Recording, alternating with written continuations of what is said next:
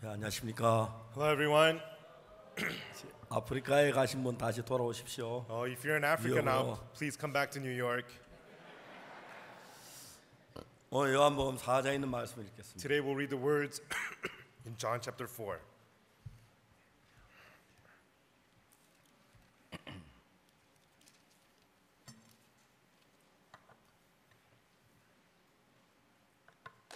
요한복음 4장 7절 말씀부터 제가 읽겠습니다. I'll read to you from John chapter 4, verse 7.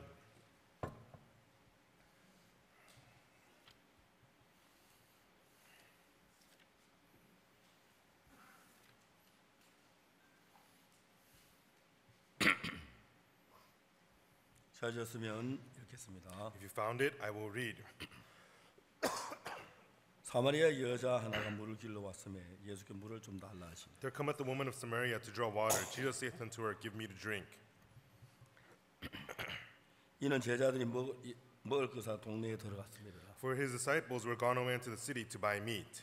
사마리아 여자가 이르되 당신은 유대인을 어찌하여 사마리아 여자 나에게 물을 달라 하나이까 하니 이는 유대인이 사마리아인과 상종치 아니함이라. Then saith the woman of Samaria unto him, How is it that thou, being a Jew, askest drink of me, which am a woman of Samaria? For the Jews have no dealings with the Samaritans. 예수께 대답하여 가라사대 내가 만일 하나님 선물과 또 내게 물 좀 달라니까 누군 줄 알았다면 내가 그에게 구하서 그가 생수를 내게 주었으리라. Jesus answered and said unto her, If thou knewest the gift of God, and who is that saith to thee, Give me to drink, thou wouldest have asked of him, and he would have given thee living water. 여자가 그때 주여 물기를 그릇도 없고 유문은 깊은데 어디서 생수를 얻겠사옵나이까. The woman saith unto him, Sir, thou hast nothing to draw with, and the well is deep. From whence then hast thou that living water? 우리 조상 야곱이 이 우물을 우리에게 주었고 또 여기서 자기와 자기 아들과 짐승이 다 먹었으니 당신은 야곱보다 크니까. Art thou greater than our father Jacob, which gave us the well, and drank thereof himself, and his children, and his cattle?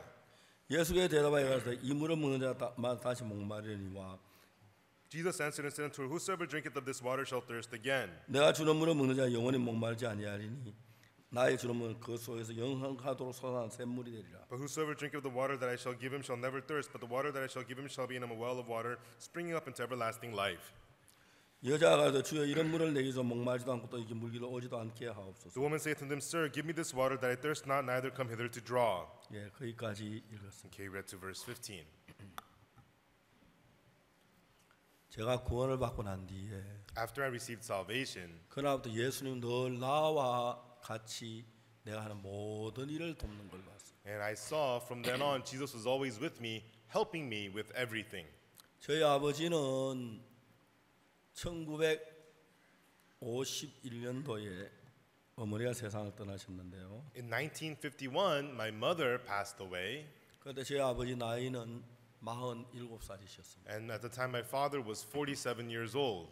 어느 날 아버지가 저희들을 불러 앉혀놓고 이야기를 했습니다. And one day my father sat us down and he said to us, 내가 너 엄마가 세상을 떠난 뒤에 After your mother has passed away, 여러 곳 사람들이 이렇게 결혼을 신청하는 사람들이 많이 있었다. and there had been many people wanting to get married with me. 나는 죽은 너희 어머니 같은 사람 아직 한 번도 만나본 적이 But 없다. I've never met any person like your mother who is now passed away. 우리가 세상을 살 좋은 사람 만난다는 그게 어렵다는 사실을 알았다. And I realized that it's really hard to find good people in this world. 근데 사람의 마음은 아무도 알 수가 없다. But nobody can know a person's heart. 너 어머니 같은 사람만 온다면 얼마나 좋을는지 모르겠지만 And it would be so good if I could find another woman like your mother. 만일에 나쁜 사람이 온다면 우리 가정이 전부 다 어려워질 거다. But if the woman turns out to be a bad person, it will be a great hardship for our whole 그래서 family. 내가 모든 결혼 신청을 다 거절하고 결혼하는 너희도 같이 살기로 마음을 정했다. And that's why I've refused all the requests to be married, and I just decided my life to live my life with you. 우리 그때 어렸기 때문에 그런 생각 그렇게 심각하게 받아들이지 않았습니다. At the time, we were very poor, and we didn't think much of it. 저희 아버지는 47살에 1년까지 사셨습니다. But my father lived from the age of 47 all the way to 70. 지금 나이가 들어 생각해 보면 아버지는 일생을 우리만을 위해서 모든 걸 희생하고 사셨어요. And when I think back now, I could see that my father lived his whole life sacrificing everything for us. 아버지가 다 좋은데 예수를 믿지 않는 것입니다. But my father, everything about him was fine, but he did not believe in Jesus. 저는 그때 아무것도 바란 게 아버지만 구원을 받고 죄사함 받고 하늘나라 가 있으면 좋겠습니다. And I didn't hope for anything else except that my father would receive the forgiveness of sins, receive salvation, and be able to go to heaven. 그때 이제 저희들이 집이 참 가난했는데 At that time, my family was very poor, 형님이 계셨습니다. and I had my older brother. 형님이 우리 집에 정말 집터는 좋은데 집이 너무 허술해서 새로 집을 지으려고 계획을 세웠어요. And the land where our house was really good, but the house was very shabby. So my brother had a 근데 plan to 새로 rebuild the house. 집을 짓는데 많은 돈이 필요한데 But we needed a lot of money to rebuild the house. 형님이 집을 지을 돈을 준비할 돈이 마련되지 않았어요. And my older brother needed to prepare money for the house, but he was unable to get the money. 근데 일본의 히로시마에 사는 작은 아버지가 오셨습니다. But my uncle who lived in Hiroshima, Japan, he came. 히로시마의 작은 아버지는 토건업을 하면서 굉장히 잘 살고 계셨어요. And so my uncle in Hiroshima, he did construction business and he made a lot of good money. 형님이 어렵게 작은 아버지에게 부탁을 했습니다. And so my older brother asked our uncle, 작은 아버지, 제가 집을 지으려 돈을 조금만 도와주시면 좋겠습니다. Uncle, I'm trying to build a house. Can you help us a little bit financially? 작은 아버지는 한마디로 거절했어요. And my uncle immediately refused him. 난 널 못 도와준다. I cannot help you. 그래서 한마디로 형님이 거절을 당했어요. And immediately refused him. 근데 작은 아버지가 다시 이야기하시기를 But then my uncle said, 그 대신에 네가 우리 직장에 와서 현장 일을 해라. but you may come to my company and work on site. 그러면 내가 너 밥 먹여주고 잠은 재워주고 And I will feed you. I will give you a place to sleep. 그리고 내가 너에게 이제 월급을 주겠다. And then also I will give you your pay. 그 당시에 노동자 월급이 일본 사람이 한국 사람보다 10배가 비쌌어요. And at that time, the labor income of a person in Japan was 10 times that of Korea. 형님이 한 몇 달 동안 일하는 동안에 그 집을 지을 거의 많은 돈을 마련하게. And so my older brother worked for a few months and he came up with all the money we needed to build a house. 이제 그때 형님 일본 가시면서 나한테 의논하셨습니다. And at that time, as my older brother went to Japan, he discussed with me, 내가 일본을 가는데 I'm going to Japan. 아버지를 네가 일본 갈 동안 좀 모셨으면 좋겠다. You know, can you take care of father while I'm away in Japan? 그때 저는 예 형님 제가 그러고 싶습니다. And I told my older brother, yes, brother, I would love to do so. 아버지가 이제 저희들 집에 와 계셨습니다. And so our father stayed with me at my house. 아버지께 위궤양이 있으셨는데 And my father had stomach ulcer.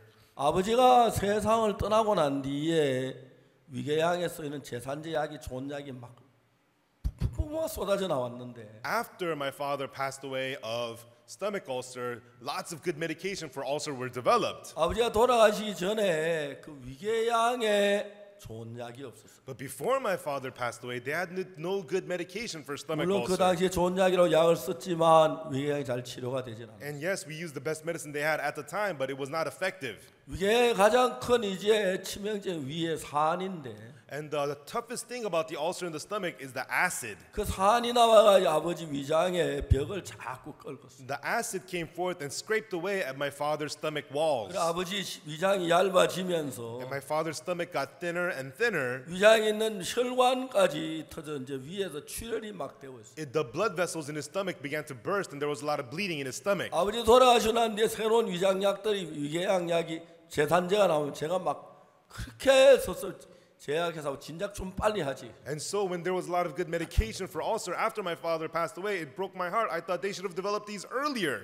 아버지가 이제 병원에 진찰을 하면은 헤모글로빈이 떨어지는 거예요. And when my father would go to the hospital and be checked, his hemoglobin count would be so low. 헤모글로빈은 제 아버지가 13, 14가 정상인데. And so 13, 14 is the normal level of hemoglobin. 이제 그 위벽에서 피가 출혈이 되기 때문에 But because there was bleeding from his stomach walls, 13에서 10으로 떨어지고 it went from 13 to 8로 10 떨어지고 to 8 5.7까지 내려갔어요. and went down all the way to 5.7. 그러니까 아버지 몸에 있는 피가 3분의 1 조금 더 되게 남아 있는 거예요. And so my father only had about 1/3 of the normal level of blood. 병원에 가서 우리가 수혈을 하시도록 했습니다. And we took him to the hospital for a blood transfusion. 근데도 위궤양의 출혈이 맺질 않았어요. Still, the bleeding in his stomach did not stop. 어느 날 제가 아버지께 복음을 전하러 들어갔습니다. One day I went in to preach the gospel to my father, 아버지가 이제 더 오래 사시지 못할 걸 알았어요. and I knew my father was not going to live long. 돌아가시기 전에 제가 복음을 전하려고 애를 And I wanted to 쓰는데 preach the gospel to him before he passed away. 아버지가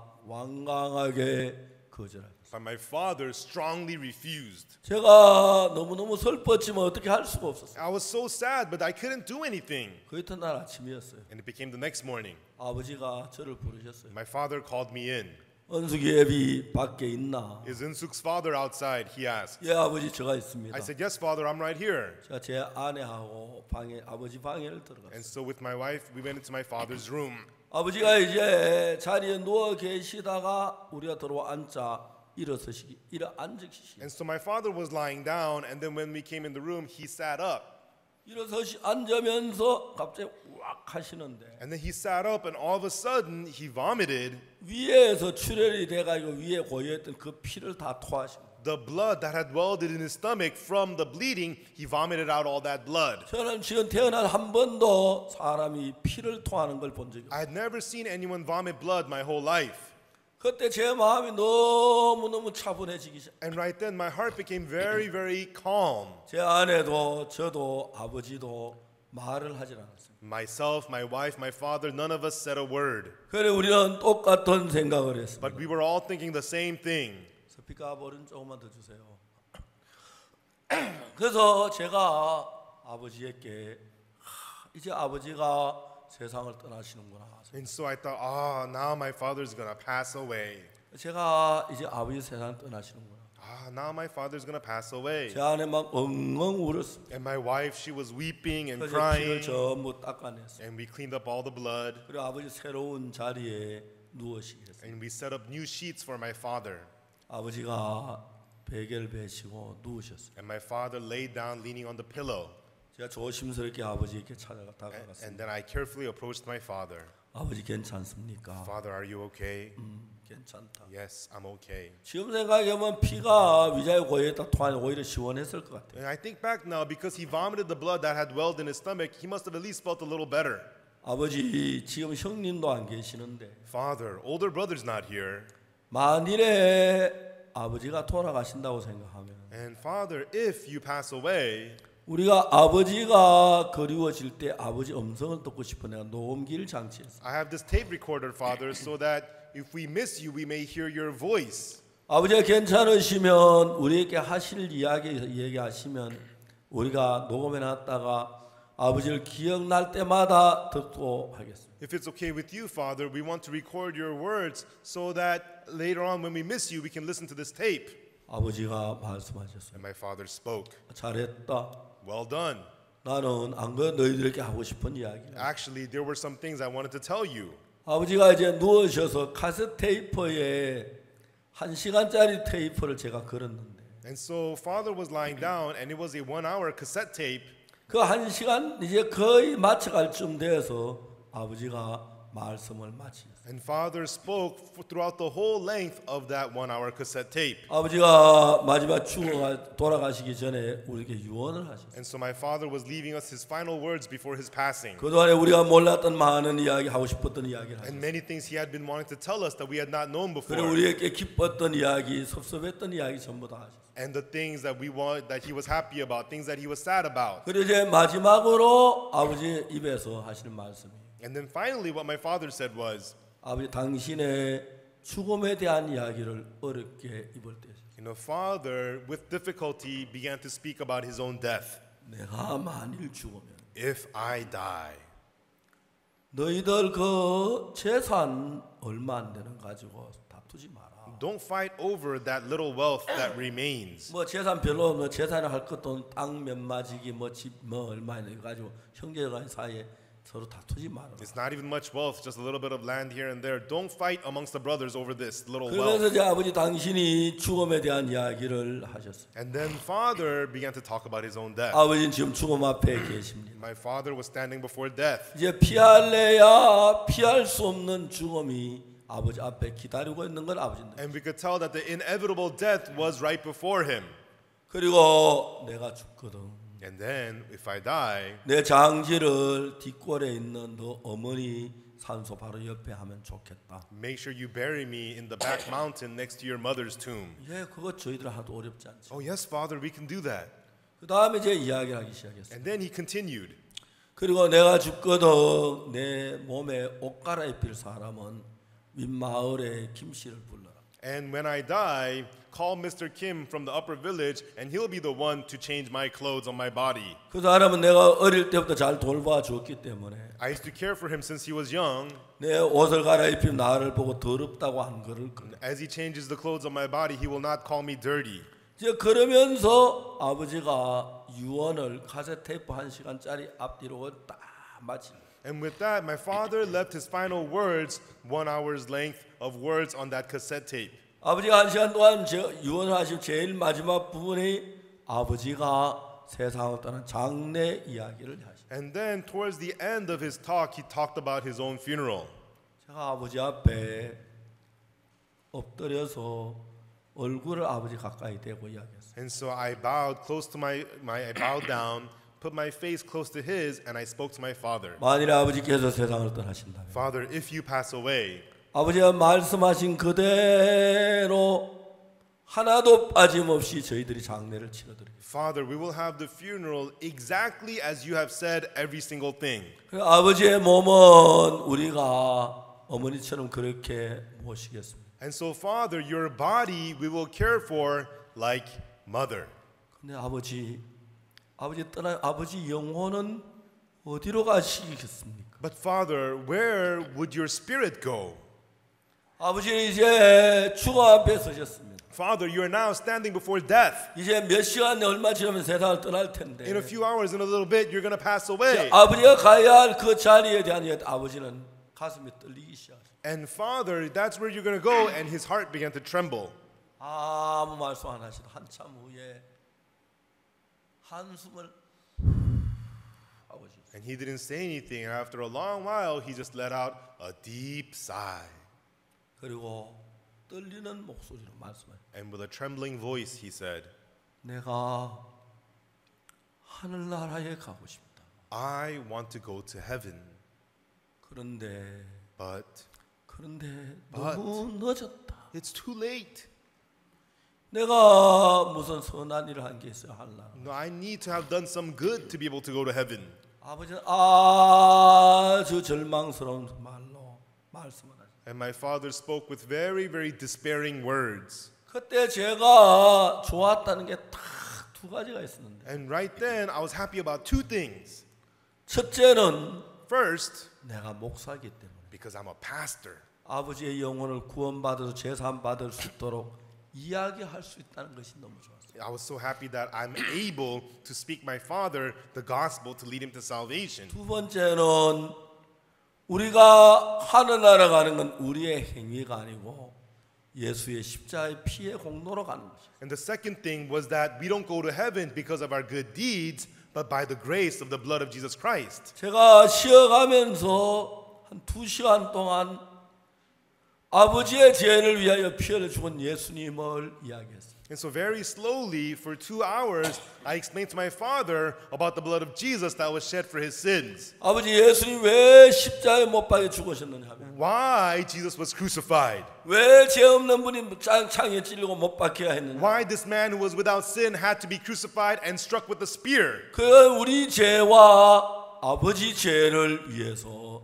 죽으신. He died for ours and your sins, Father. 그때 예수 십자가에 못 박혀 돌아가실 때 And right then when Jesus was crucified, 아버지가 저지른 모든 죄가 십자가에서 다 처리가 됐습니다. all the sins that Father committed were taken care of at the cross. 이제 하나님이 아무리 찾아도 아버지가 남아 있지 않도록 예수님 다 청벌을 받으셨어요. And Jesus received all the punishment so that no matter how hard God looks, he cannot find any sin in 실제로 you. 아버지가 뭘 해서 천국 가려면 어렵지만 예수님의 아버지 천국 가서도 모든 일을 완벽하게 이루셨어요. Father, if you were to do something to go to heaven, it would be impossible, but Jesus completed everything so that you can go to heaven. 아버지 예수님 십자가에 못 박혀 돌아가실 때 제일 마지막에 하신 일이 말씀이 무슨 말씀인지 And 아십니까? Father, when Jesus died on the cross, do you know what the final words of Jesus were?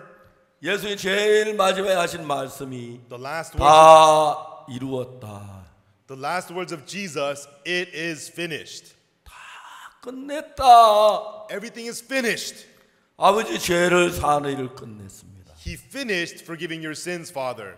그 이야기를 했을 때 아버지가 그렇게 감사해하고 피하는 그날 구원을 받으셨습니다. And when I told him that, my father was so thankful and received salvation that day. 저희들 집에서 저희들이 살았던 대구는 거리가 한 100km 조금 못 되는 지역입니다.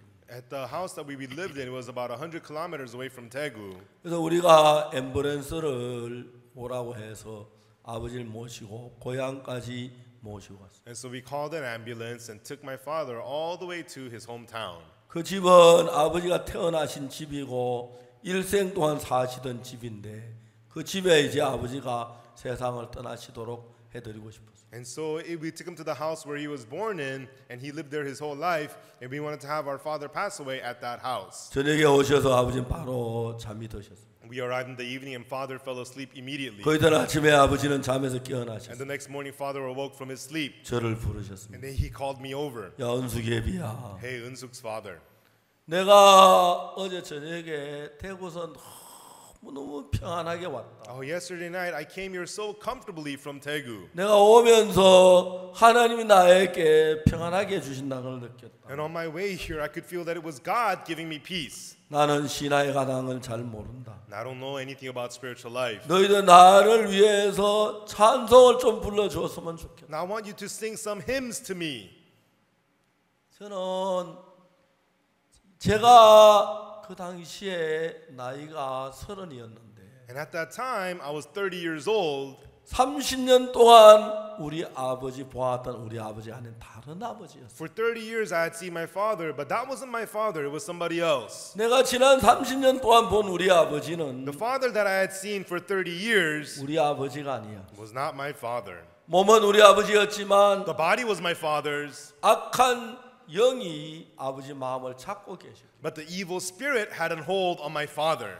아버지의 늘 원망하는 이야기, 불평하는 이야기, 막 화난 이야기, 그런 이야기 늘 입이 가득. And my father, his mouth was always full of complaints and bitterness and anger. 저는 아버지가 구원받고 나신 뒤에 저희 고향에 와서 첫 마디가 그 말씀. But after my father received salvation, he came to our hometown. The first thing he said was, 야, 내가 어제 너무 편안하게 왔다. "Oh, last night I rested so peacefully. 하나님 정말 감사하다. I am so thankful to God. 너희들 날 위해서 찬송을 좀 불러다오. Why don't you sing some praises to me?" 우리 가족들이 모였습니다. Our whole family got together. 제가 느끼는 게 지금까지 우리 아버지는 우리 아버지가 아니죠. And what I felt was, this my father, what I've seen till now is not my father. 우리 아버지는 우리 아버지인데 It is my father, but 악한 영이 우리 아버지 안에 계셔서 the evil spirit was inside of my father 많은 슬픔 속에 아버지 뭐라.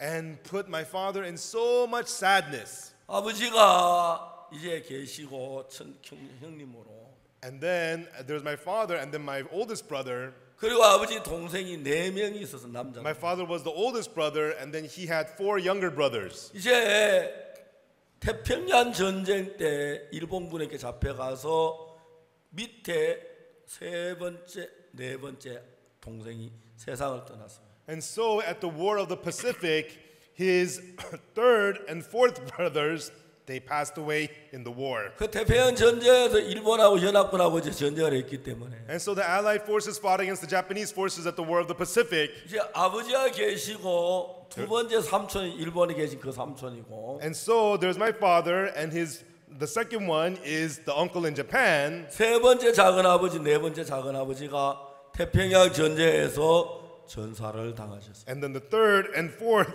they were my uncles who passed away in the War of the Pacific. 이제 한국 전에 마지막에 막내 삼촌에 가셨는데 6.25 전쟁에 살아온 아버지가 세상을 떠나셨어요. And then my youngest uncle, he passed away in the Korean War. 이제 막내 작은 아버지 돌아가실 때는 한국 정부에서 그 전사 통지서가 왔고 전사 경위 그런 것을 전부 다 우리에게 전달했어요. And so when my youngest uncle passed away, the Korean government sent us a telegram giving us that information.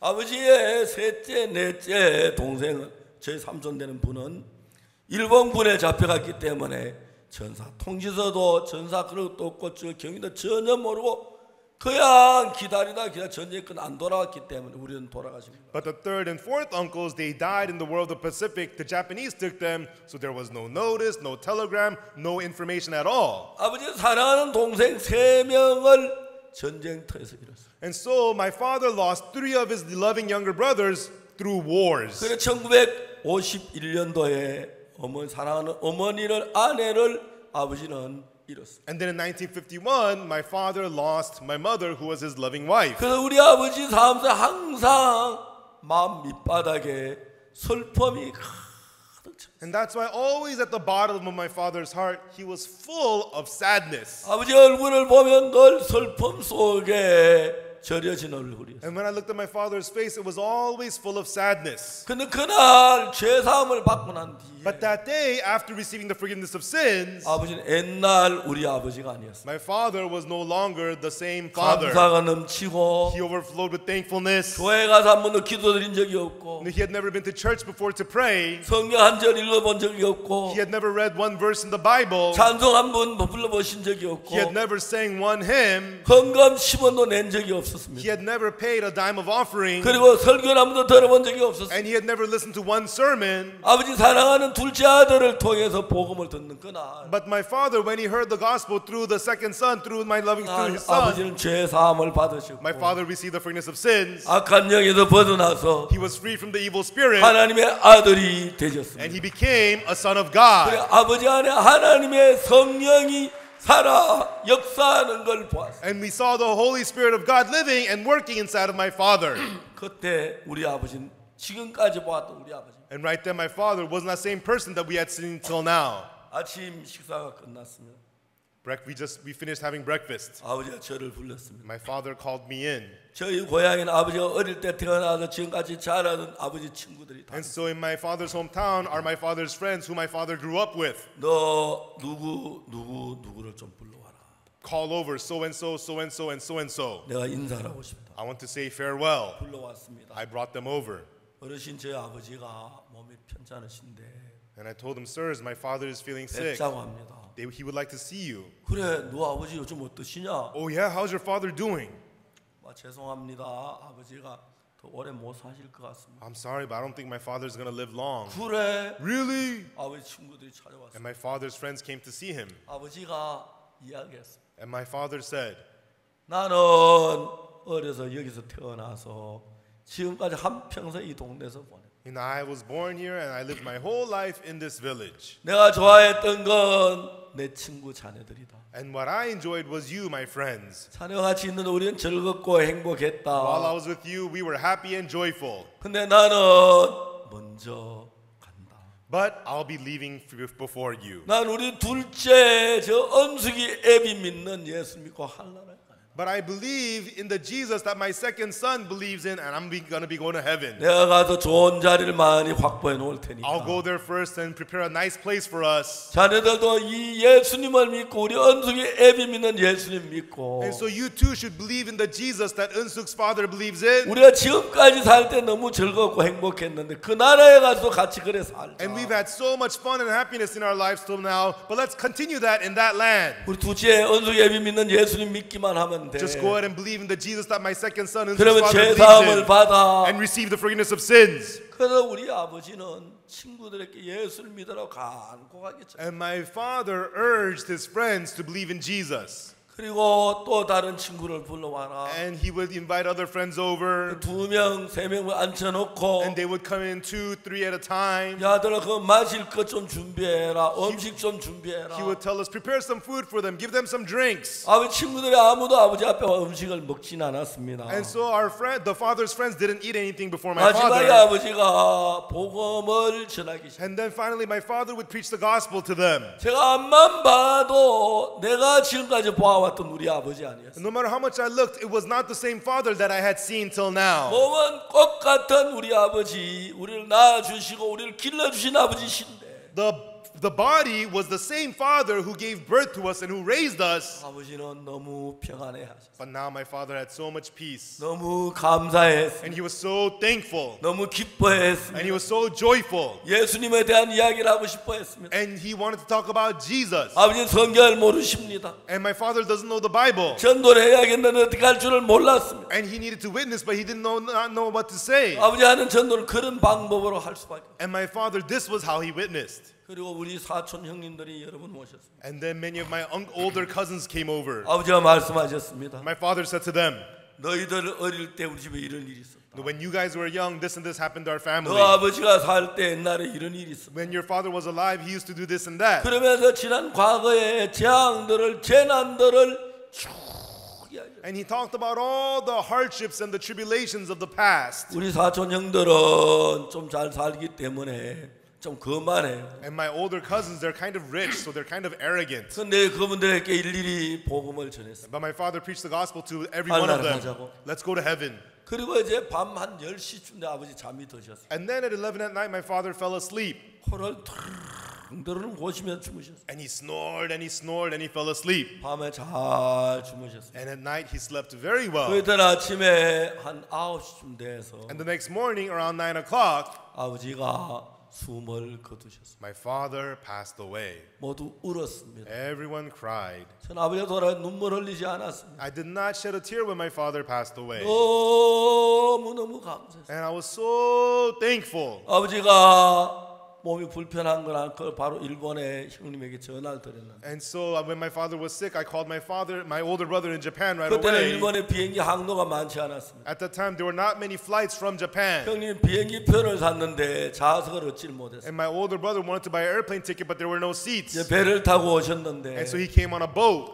아버지가 세상 떠나시고 몇 시간 뒤에 저희 집에 도착하셨어요. And my older brother arrived at the house a few hours after my father passed away. 형님은 일평생 아버지를 모셔 섬겼는데 My older brother served and lived with my father his whole life. 형님은 늘 아버지 돌아가시 나는 불효자다 불효자다 그 이야기를 했어요. And my older brother would always say, I'm a bad son, I'm a bad son. 그날 나는 속으로 형님한테 난 듣겠네 속으로 나는 효자입니다. 그랬어요. But inside of my heart, even though I didn't say it out loud to my older brother, I said, I'm a good son.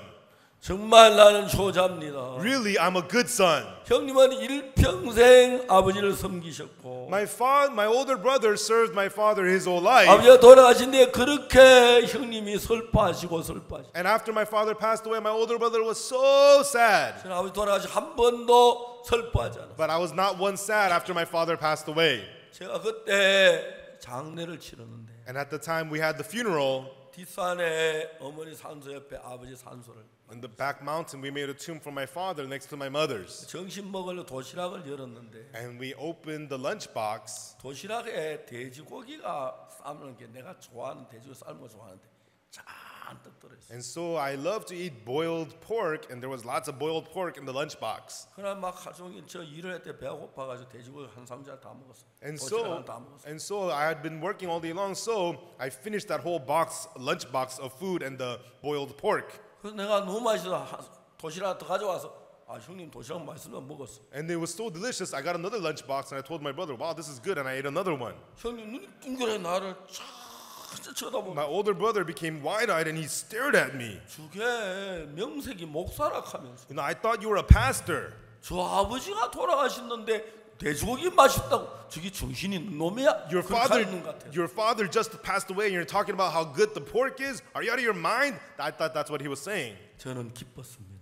I was joyful. 아버지는 돌아가셨지만 Even though my father passed 아버지가 away, 돌아가시기 전에 제사함 받지 못하고 구원 받지 못한 내 마음의 숙제였는데 you know, before my father's passing, it was a big homework in my heart for him 하나님이 to receive 저에게 아버지 salvation. 구원할 수 있도록 길을 열어주셨어요. But God opened the way for my father's salvation. 아마 만일에 형님이 일본 가시지 않았더라면 If my older brother didn't go to Japan, 형님이 아버지를 모셨더라면 if my older brother served my 구원 father, 받지 않고 세상을 떠나셔서 그런지 then 모르겠어요. my father would have passed away without salvation. 우리가 하나님 앞 기도하면 저 기도를 들으시고 But God heard our prayers, 형님을 구원하시기 위하여 아버지를 구원하시기 위하여 and in order to save my father, 아버지 저희 집에 와 계시게 하고 God made father stay at my house. 저희가 섬겨서 아버지 세상을 떠나시게 하면서 And as he had my father receive salvation before 떠나실 his 전에 passing, 아버지가 피를 토하시면서 and as my father vomited blood, 죽음 앞에 있다는 걸 깨우쳐 주시고 my father realized he was in front of death.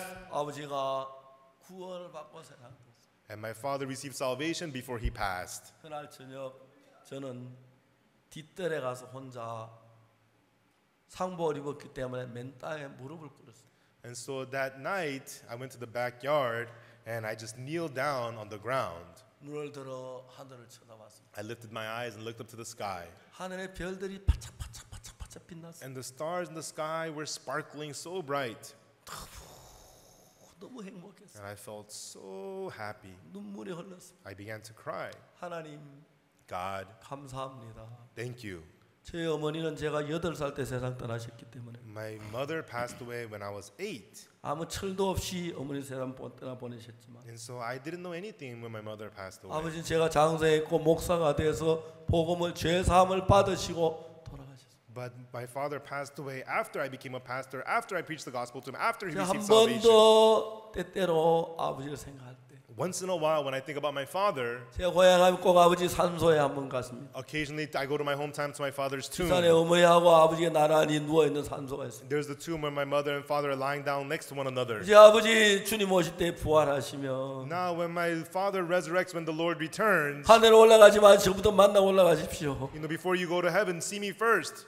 정말 제 마음에 다시 부활할 예수님 아버지를 생각하면 너무너무 감사합니다. And when I think about my father, to see him again when we resurrect, I'm so thankful. 여러분 저는 죄악 속에 젖어 있어서 I was fallen inside of sin. 아버지 하나님께서 내 안에 일을 하실 수가 없었습니다. God was unable to work inside of me. 여호와의 손이 짧아 구원치 못하신다니 귀가 두네 듣지 못하신다. Behold, the Lord, his hand is not shortened that he cannot save, neither his ear heavy that he cannot hear. 오직 너희 죄악이 너희와 너희 하나님 사이를 내었고 But your sins have separated between you and your God. 너희 죄가 그 얼굴을 가리워서 너희를 듣지 않으시냐. And your iniquities have turned his face from you that he will not hear. 그러면서 항상 저는 죄 속에 갈등하고 괴로워했어요. And with that, I was always struggling and suffering in sin. 1962년 10월 7일 October 7th, 1962. 그날 저는 이른 새벽에 예수님을 만났습니다. That day early in the evening, I met Jesus. 그리고 예수님으로 내 모든 죄가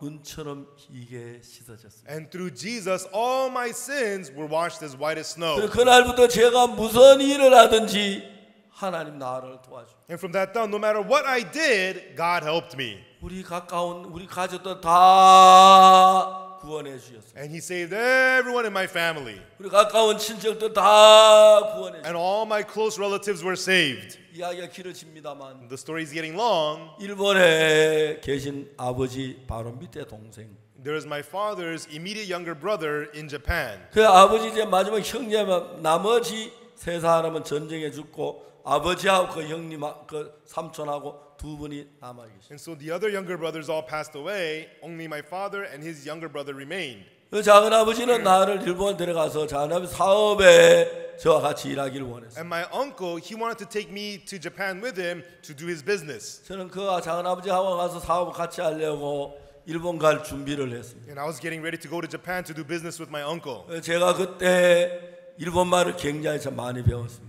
And at that time, I learned a lot of Japanese. 그때 늘 아리가토 고다이마스 하고 일본말을 했습니다. And I used to always speak Japanese saying arigato gozaimasu. 근데 이제 그러다 제가 그때 구원을 받았어요. And then around that time, I got saved. 일본 가는 걸 포기하고 I gave up on going to Japan. 복음 일을 하게 됐어요. And I was doing the work of the gospel. 근데 일본 작은 아버지는 저를 정말 사랑하셨어요. But my uncle in Japan really loved me. 제가 작은 아버지가 일본 가서 재혼을 하셨기 때문에 And my uncle went to Japan and got remarried. 제일 큰 아들이 나보다 4살 아래였어요. And his oldest son was 4 years younger than me. 그래서 제가 작은 아버지 가는 사업에 같이 도와주면 일했으면 참 좋아했어요. And he wanted me to be in his business to help 그때 him 제가 out. 일본 가려고 그런 걸 준비하는 제대로 잘 되질 않았어요. At the time, I was getting ready to go to Japan, but it didn't work out. 저는 준비가 다 돼서 내가 이제 일본 갈 수 있었을 때 저는 구원을 받고 선교학교에 있었어요. And when I was about to be ready to go to Japan, I got saved and I entered the missionary 근데 이제 school. 작은 아버지는 이제 문제가 뭐냐면 But the problem with my uncle is, 아버지는 구원을 받으셨는데 even though my father was saved, 작은 아버지는 구원을 받기를 싫어했어요. but my uncle refused to receive salvation. 작은 아버지 일본 토속 종교 창가학회라는 걸 믿었어요. And so he believed in a local Japanese religion called 창가학회. Changahake. 예. 이런 새벽에서 남묘호랑개교 남묘호랑개교 남묘호랑개교 남묘호랑개교. And so every early morning he'd be chanting 남묘호랑개교 남묘호랑개교 남묘호랑개교. He would chant. 나보다 너무 잘하는데. You know, he's better than me. 그 제가 이제 일본에 한 번씩 가면 And occasionally when I would go to Japan, 일본 사촌 동생들 불러앉혀놓고 I would sit my Japanese cousins down. 성경을 펴놓고 복음을 전해. I would open the Bible and preach the gospel to them. 작은 아버지가 막 굉장히 싫어. And my uncle hated it. 자기 아들들이 자기 종교를 따라 나 따라갈까 막 싫어.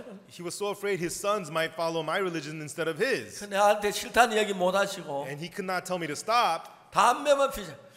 He would just smoke.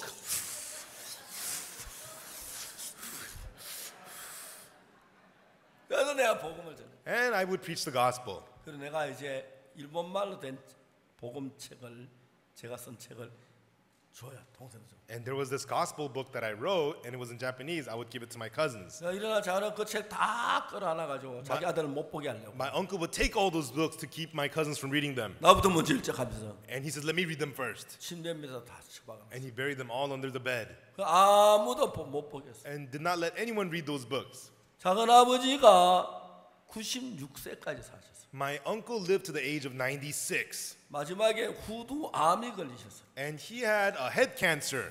그래서 병원에 갔습니다. And then he went to the hospital. 의사가 후두암이라고. The doctor said, you have head cancer. 그래서 하는 수술을 하자고. And they said, you have to get surgery. 작은 아버지가 수술을 굉장히 겁을 냈어요. And my uncle was very scared of surgery. 나 수술 안 한다. He said, I'm not getting surgery. 아, 그러면 어르신 죽습니다. Well, then, sir, you're going to die. 나 오래 살았다. I've lived long enough. 나 이제 죽어도 괜찮아. It's okay even if I die. 난 그냥 죽을게. 내 몸에 칼 대지 마. I'm just going to die. Don't put a blade on my body. 병원 의사가 말했어요. And then the doctor said, 그 여기 병원이 있을 이유가 뭡니까? 퇴원하십시오. then no need for you to stay at this hospital. You're discharged. 그런데 퇴원할게. Okay, I'm discharged. 의사가 말했어요. The doctor said, 어르신은 후두암이 기도를 눌려서 sir, your brain cancer is pushing down on your breathing pipes.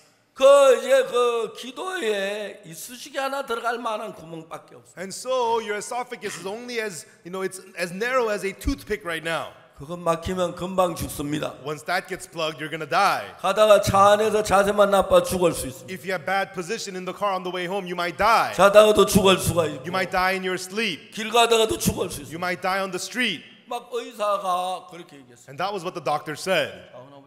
그래, 나 죽을게. Uncle said, okay, I'll die. 내가 원래 98인데 많이 살았잖아. I'm 96. I lived a lot. 나 죽어도 괜찮아. 근데 수술은 안 할 거야. It's okay if I die, but I'm not getting surgery. 그래서 이제 작은 아버지가 퇴원을 하라고 퇴원을. And they discharged my uncle. He was discharged. 의사가 가면서 의사 가다가 차 안에서 죽을 수 있습니다. And the doctor said, you may die in the car on your way. 의사 무슨 이야기는 나 수술 안 할 거야. 그래 죽을게. 그런다. And no matter what the doctor says, I'm going to die. I don't care. I'm not getting surgery. 그리고 작은 아버지 집에 오시 1년을 사셨어요. And then my uncle came home and lived one more year. 1년 사는 동안 늘 마음의 죽음이 생각. And during that 1 year, he was always thinking about death in his heart. 자다가도 죽을 수가 있다. The doctor said you could die in your sleep. 길 가다 죽을 수도 있다. You could die on the street. 작은 아버지 1년 동안을 집에 계시며 죽음을 생각하지 않을 수 없어요. And so while he lived at home for 1 year, my uncle always thought about death. 작은 아버지가 죽음이 다가오니까 And now death was near. 마음이 전에 없던 마음이 일어나기 A 시작했어요. heart that he did not have before began to rise in him. 전에는 늘 남묘호랑개교 남묘호랑개교 남묘호랑개교 남묘호랑개교 하면은 마음에 자신이 있어요. And before he used to always say 남묘호랑개교 남묘호랑개교 남묘호랑개교, and he was always confident in his heart. 근데 이제 점점 죽음에 자신이 없어요. But he was losing confidence as he was nearing death. 그래서 작은 아버지가 죽음에 자신이 없으시면서 And as my uncle began to lose confidence before death, 남묘호랑개교 남묘호랑개교 하시던 작은 아버지가 my uncle who used to say 남묘호랑개교 남묘호랑개교, 점점 목소리가 적어지기 시작했어요. his voice got smaller and smaller. 남묘호랑개교 남묘호랑개교 남묘호랑개교 남묘호랑개교. 그 점점 전에는 죽음에 자신 있는데 죽음이 가까울수록 두렵고 자신 없어요. Before he was confident before death, but closer death he got, the more afraid and less confident he had. 몸이 건강할 때 남묘호랑이가 막 힘이 됐는. When he was healthy, he was so strong, saying 남묘호랑개교. 몸이 좋지 않고 죽음에 가까울 때 그 무서운 남묘호랑이에도 마음의 평안해. But even when he got sick and nearing death, the 남묘호랑개교 could not give him any comfort to his heart. 어느 날부터 남묘호랑이 소리가 끝났어. And from then on, the sound of the 남묘호랑개교 came to an end. 점점 자신 없어. Losing more and more confidence in my uncle's heart. 남묘호랑이가 나를 구원하지 못하면 어떡하냐? What if the 남묘호랑개교 cannot save me? 난 죄가 많은데. I have so many sins. 그 작은 아이 불안해 견딜 수 없어. And my uncle was so afraid he could not bear it. 어떻게 할 수가 없었어. He couldn't do anything. 작은 엄마가 보았으니까. And my aunt saw this. 어느 날 작은 아이 침대 밑으로 기어들었어. And then my uncle went underneath his bed one day. 작은 아버지 엄마가 뭘 하는 거 보니까 And my aunt was looking, what's he doing? 침대 밑에 기어들어서 그 책을 전부 끄집어냈어. He crawled underneath the bed and pulled out all the books. 거기서 제가 쓴 책 가운데 죄사함 거듭남의 비밀 책을 손에 잡았어요. And of the books, there was a book that I wrote, The Secret of Forgiveness of Sins and Being Born Again. 그 책을 매일 한 열흘 동안을 쉬지 않고 읽고. And he read that book every day for 10 days. 어느 날 작은 아버지 책을 읽으시다. And one day, while my uncle was reading the book, 무릎을 탁 치는 거예요. he slapped his knees. 이게 진리다. This is the truth. 이 진리다. This is the truth. 우리 조카 말이 맞다. My nephew was right. 우리 조카가 정말 큰 사람이다. My nephew is a great man. 이게 진리야. This is the truth. 그날 That day, 작은 아버지 책을 읽고 구원을 받으셨어요. my uncle read that book and received salvation. 그 작은 아버지, 작은 엄마에게 이야기를 했어요. And my uncle told his wife, 당신 이 책 읽어라. you should read this book. 그리고 작은 어머니도 얼마 못 Read that book, heard the gospel, and received salvation. 우리 형님이 구원받은 일, How my older brother got saved. 우리 누님이 구원받은 일, How my sisters got saved. 우리 동생이 구원받은 일. How my younger brother got saved. 저는 전 여러 나라에 또 다른 도시에 다니라고 거의 고향에 가지 못했지만 I'm always traveling to other countries and cities, and I barely can go home. 아버지는 내게 가까운 모든 분 한 분 한 분을 구원받을 수 있도록 하나님이 인도하는 걸 봅니다. But my father and all the people who were near me, God was leading them one by one to receive salvation. 여러분, 우리가 하나님을 어떻게 믿는 게 참 잘 믿는 겁니다. Everyone, what is the right way to believe in God? 우리 어떻게 예수님을 믿어야 할까요? How are we supposed to believe Jesus? 헌금을 많이 하면 됩니까? Give lots of offering? 기도를 많이 하면 됩니까? Pray a lot? 성경을 많이 읽어야 합니까? Does it mean to read the Bible a 뭐 남을 lot? 봉사를 해야 합니까? Or serve others a lot? 이 성경에서 이야기하는 이야기는 But what the Bible is telling us is 세상에 일어나는 모든 일은 어떤 역사에서 이루어져 가겠지만 all the things that happen in the world happens through some work. 성경에 일어나는 모든 이야기는 마음의 상태에 따라 만들어지는 이야기를 하고 있습니다. But the words of the Bible tell us about what happens based on the condition of the heart. 오늘 우리는 요한복음 4장 사마리아 여자에 관한 글을 읽었습니다. Everyone, today we read about John chapter 4 about the Samaritan woman. 자, 이제 사마리아 여자가 우물가에 물을 길러 왔는데 거기서 예수님을 만납니다. And the Samaritan woman came to the well to draw water, and she met Jesus. 여자가 보고 예수님이 물을 좀 달라고 하는 이야기로 예수님과 여자의 대화가 시작됩니다. And Jesus asked this woman for some water, and that's how the conversation between the two began. 그때 여자가 뭐라고 말하면 당신은 유대인으로서 어찌하여 사마리아 여자 나에게 그렇게 시작하면서 대화가 시작합니다. And so the conversation starts with this woman saying to Jesus, "How is it that thou, being a Jew, askest drink of me, which am a woman of Samaria?" 자, 이제 우리는 성경을 읽으면서 As we read the Bible, 성경에 나타나는 마음의 세계를 알지 못하면 if we don't know the world of the heart shown in the Bible, 실제로 성경을 아는 게 아닙니다. That is not knowing the Bible. 이제 우리가 이 요한복음 4장 사마리 여자 이야기에서 In John chapter 4, in the story of the Samaritan woman, 분명히 성경은 예수님하고 사마리 여자고 마음이 다른 걸 이야기하고 surely Jesus is telling us about how the heart of Jesus and the Samaritan woman is different. 그 당시에 유대인들은 사마리아인하고 상종을 하지 않았어요. At the time, the Jews did not have any dealings with Samaritans.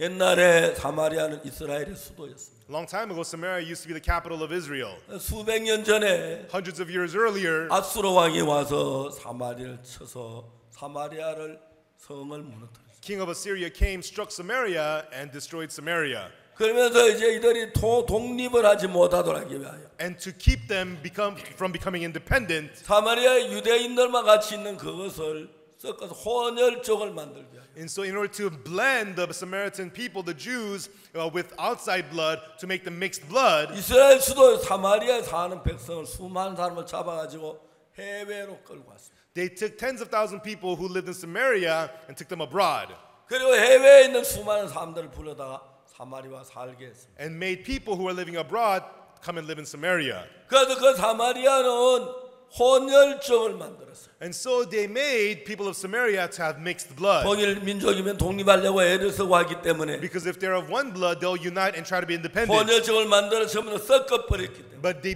mixed the blood and made them mixed blood 그 people. 사마리아 사는 사람들 혼혈족이기 때문에 And so the people of Samaria are of mixed blood. 유대인들이 사마리아 사람들을 개와 같이 취급을 했어요. The Jews treated Samaritans like dogs. 같이 음식을 먹지 않고 They would not eat 같이 with them. 대화를 하지 They 아니하고 wouldn't talk with 그랬어요. them. That's what they did. 그런데 예수님께서 여자에게 물을 달라고 그랬어요. But Jesus asked this woman for water. 사마리아 여자 굉장히 의아하게 당신 유대인인데 어떻게 개 같은 사마리아인에게 물을 달라 합니까? You're a Jew. How do you ask a Samaritan like me, a dog, for 여자의 water? 마음에 그 이야기를 하는 거예요. That's what this woman is saying. 여자가 이해가 안 갔어요. This woman could not understand. 분명히 유대인인데 Surely you're a Jew. 어떻게 사마리아 여자 이 더러운 여자에 물을 달라고 하지? How are you asking for water from a dirty Samaritan like me? 성경이 이야기하는 것은 What the Bible is telling us is 예수님이 계시고 사마리아 여자 계시는 there was Jesus and the Samaritan woman, 이 성경 이 두 사람이 마음이 전혀 다른 곳에 있다는 사실을 정확하게 성경이 이야기합니다. the Bible precisely tells us that the hearts of these two people were completely at different places. 그 사마리아 여자가 예수님이 하시는 말씀을 이해를 하지 못해요. And the Samaritan woman could not understand what Jesus was saying. 저분은 유대인인데 He's a Jew. 우리 같은 사마리아로 대화를 다 하시네. You know, he is conversing 나에게 with a 물을 좀 Samaritan like 달라 me. 하시네. He's asking me for water. 이해가 안 가는 거예요. I don't understand. 맞습니다. That's right. 우리가 예수님이 하시는 다 이해할 수 없어요. We cannot understand all that Jesus does.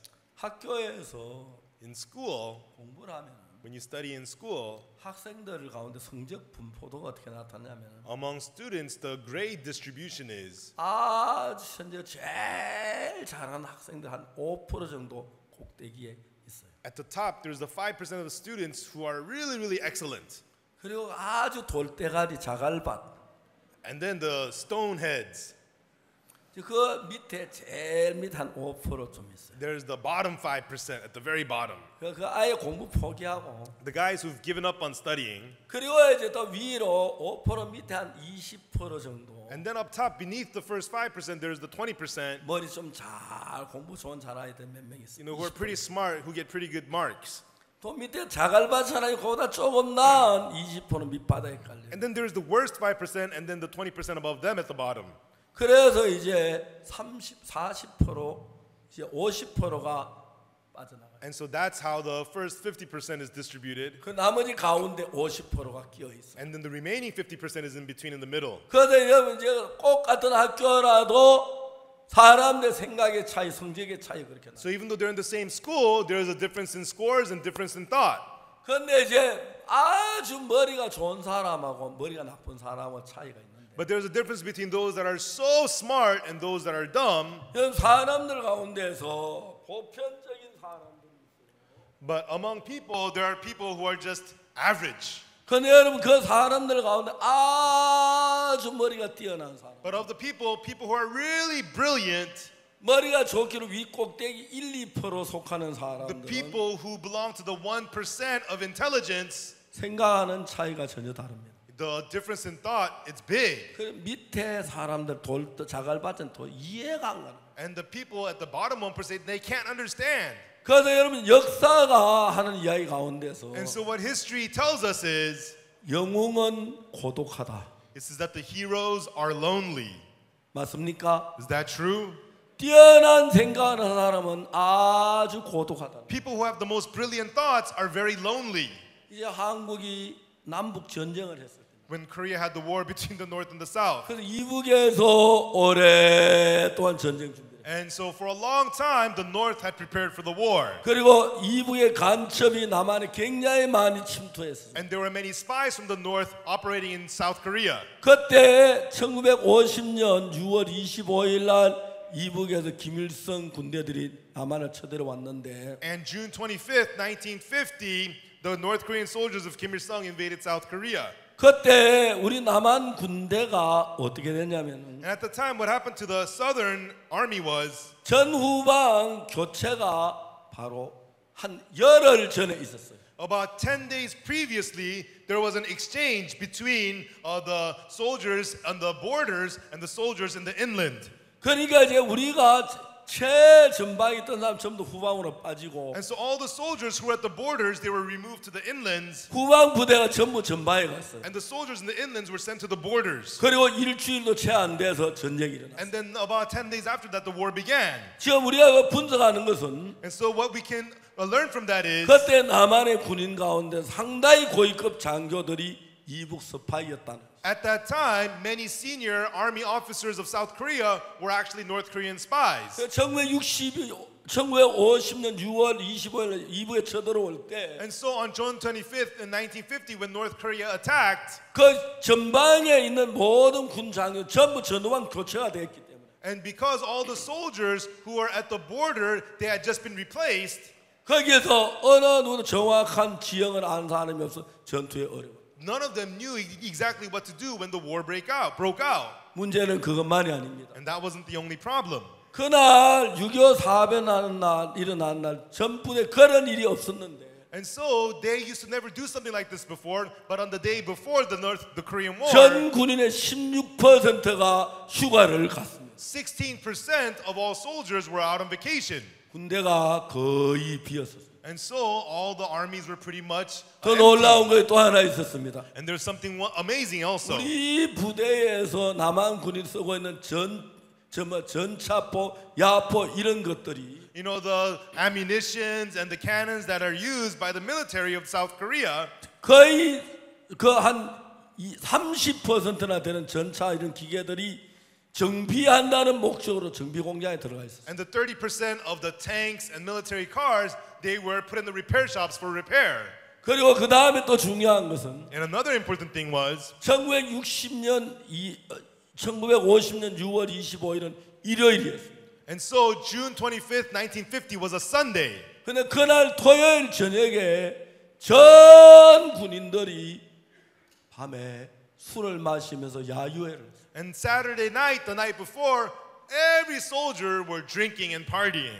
그래서 그날 아침에 일어나서 전부 술 취해 비틀비틀 뭐 정황을 살펴 밤새도록 술을 마셨어요. And so the next morning, the war is breaking out, but they had drunk all night long. They were hungover. They were lost. 그래서 여러분 그 이북에 서울까지 딱 돌아오는데 3일 만에 서울이 그냥 함락. And so when the North Koreans attacked, in 3 days they were able to conquer Seoul.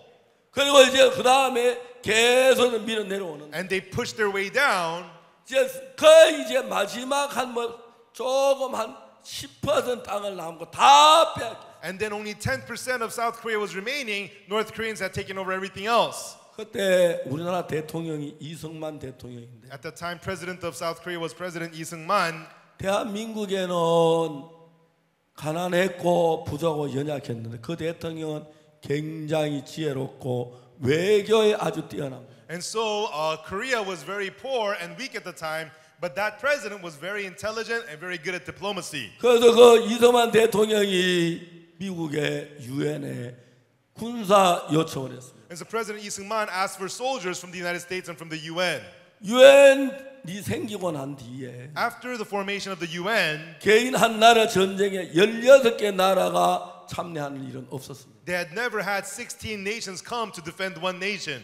이승만 대통령이 외교를 정말 잘해서 But President Lee did a great job of diplomacy. 미국을 위시한 16개 나라가 우리 대한민국을 구하러 왔습니다. 16 nations of the UN came to save South Korea. 그때 이승만 대통령은 얘기했습니다. At that time, President Lee said, 대한민국 사람들은 토속 신화를 가지고 있었는데 you know, Korean people, they have their own local ways, 이제 우리가 예수님을 믿기 시작했다. the local religions, but now we began to believe in 하나님의 Jesus. 자녀가 북한 무신론자 공산주의에게 죽는다고 막 소리쳤습니다. And he cried out saying, people who believe in God now are being defeated by atheists from North Korea. 그래서 미국의 수많은 군인들이 들어왔고 그 다음에 세계 16개 나라에서 군인들이 와서 다시 이제 진격을 하셨습니다. And so many American soldiers came and also soldiers from 16 nations came to Korea and we began to fight back. 그때 이제 우리가 이북 부대보다 우세하게 됐어요. And at that time we became stronger than the North Korean soldiers. 그때 한국군 사령관은 메가더 원수였어요. And at that time General MacArthur was the commander for the military. 그분이 이제 진격에 올라가기 시작했어요. And he began to fight back and make our way up.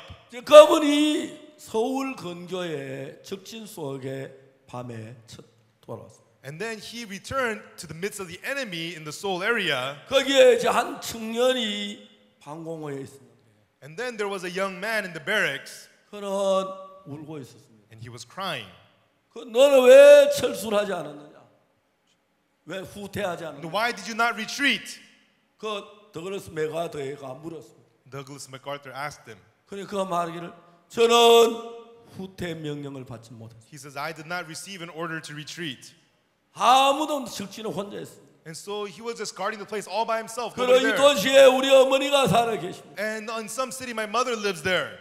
메가더 그 이야기 또 감동을 받았어요. And when MacArthur heard this from him, he was touched. 네가 원하는 건 뭐든지 줄 테니 가서 얘기해라. And so tell me whatever it is that you need or you want. 예, 총과 충분한 실탄을 주십시오. Just give me a gun and enough ammunition. 내 이 방구에서 내가 죽겠습니다. And so I will die guarding this place. 그 이야기가 메가더 장군의 원수의 마음에 굉장히 진한 감동을 줍니다. And these words deeply touched the heart of General MacArthur. 그래서 한국을 위해서 정말 일하기로 그가 결심을. And he made up his mind to really fight for Korea. 그래서 이제 그 당시에 현 전선에서 서울까지 가는데 255km. And so at that point from the battle frontier all the way up to Seoul would be 255 kilometers. 매 255km를 진격에 올라가는 매 킬로당에 만명이나 가까운 사람들이 죽어야 한다. And so to make their way up to recover Seoul, it's 255 kilometers, but about 10,000 people would have to die each kilometer they recover. 메가더 장군은 그 원선 거기서 인천 상륙 작전을 계획했어요. And right then, General MacArthur planned for the Incheon landing operation. 인천 상륙 작전은 가장 이제 무서운 것이 인천에 이민군들이 다 주둔하고. And so the scary thing about the Incheon landing operation was that the northern soldiers were all waiting in Incheon. 소수 간만 차이가 9m나 되었습니다. And then the difference in tides, it would vary by 9 meters. 작전 시간에 맞지 않아서 이제 물이 뻗어나가면 You know, if the water is all drawn out when they land, 수킬로가 되는 그 뭡니까 그 개펄을 군인들 올라와야. and so the soldiers would have to walk across the inland, the beach for kilometers. 그런데 기관총 하나만 갈기면은 And if they have just a machine gun and blow them away, 전부 다 전멸할 수밖에 없는 그런 위치. everybody would be destroyed.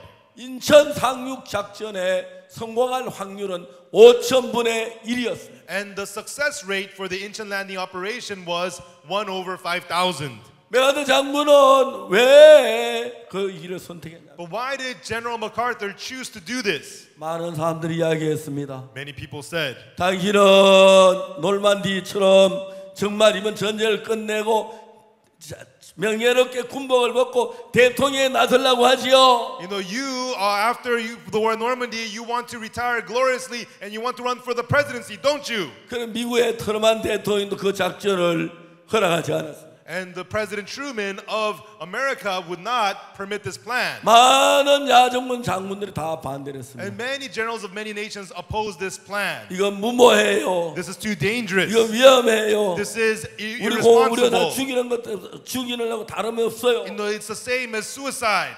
그때부터 메가더는 시작을 했어요. Right then, MacArthur began to move forward with this. 제일 처음에 메가드 한 일이 And the first thing that MacArthur did was 거짓 정보를 흘리는 것이었어요. he began to leak false information. 유엔군이 인천 상륙 작전한다는 이야기를 하자. He did not tell the UN that we are going to do the Incheon landing operation. 유엔군이 원산 상륙 작전을 계획했다. 그런 거짓 정보를 And 막 UN is planning for the Wonsan landing operation. He began to leak false information. 그 다음에 또 다른 거짓 정보 흘리기를 그 함흥에 유엔군이 상륙하기로 결정했다. And he would leak other false information. All UN soldiers are going to land in Hamhum. 그리고 이제 다른 여러 군산에 올라가기로 했다. Or they're planning to go to Kunsan. 그래서 그런 거짓 정보를 막 메가드가 흘렸어. And MacArthur leaked a lot of false information. 그래 적이 상상을 해봤습니다. And then the enemy imagined. 유엔군들이 상륙 작전을 계획하는 거야. UN is planning for a landing operation. 원주로 아니 저 함으로 올까 원산으로 올까 어디로 올까 감이 안 잡혔어. Are they coming to Hamhum or Wonsan? Where are they coming? They could not get a feel for 근데 it. 그들이 성공률이 5,000분의 1인데.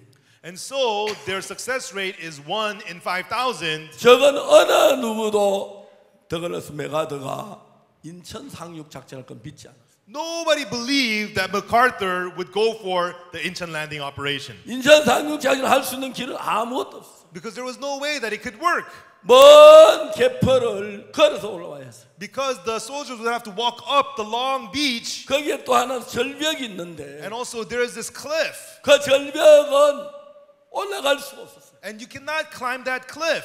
등대가 비춰줘야 하는데. You know, there has to be a lamp that shines the light on it. 그래 이제 메가드 장군이 그 절벽을 사다리를 타고 올라가는 방법을 개발했어. And so General MacArthur planned to climb that hill by using a ladder. 그래서 이제 특공대가 가서 등대를 점령했어. And the special forces would go and take over the lighthouse. 등대 스위치를 올리는 겁니다. And turn on the light at the lighthouse. 함포는 먼저 배에서 인천 시내를 포로 때리고. And then first from the ship they would strike the city of Incheon. 그래 이제 특공대가 등대를 빼앗아 가지고. And then the special forces would take over the lighthouse. 등대 불을 켰습니다. And they turned on the light at the lighthouse. 등대 불이 그 불빛을 가지고 그 절벽산을 9m가 된 사닥다리로 올라갔어. And then using the light from the lighthouse, they set up the ladder to climb up that 9-meter cliff. 그래서 그들이 그 뭐냐면 넓은 그 개포를 벗어날 수가 있어. And then the soldiers were able to come across that long beach. 여러분 그런 일들을 보면서 And as we see these things, 저는 너무너무 놀랐습니다.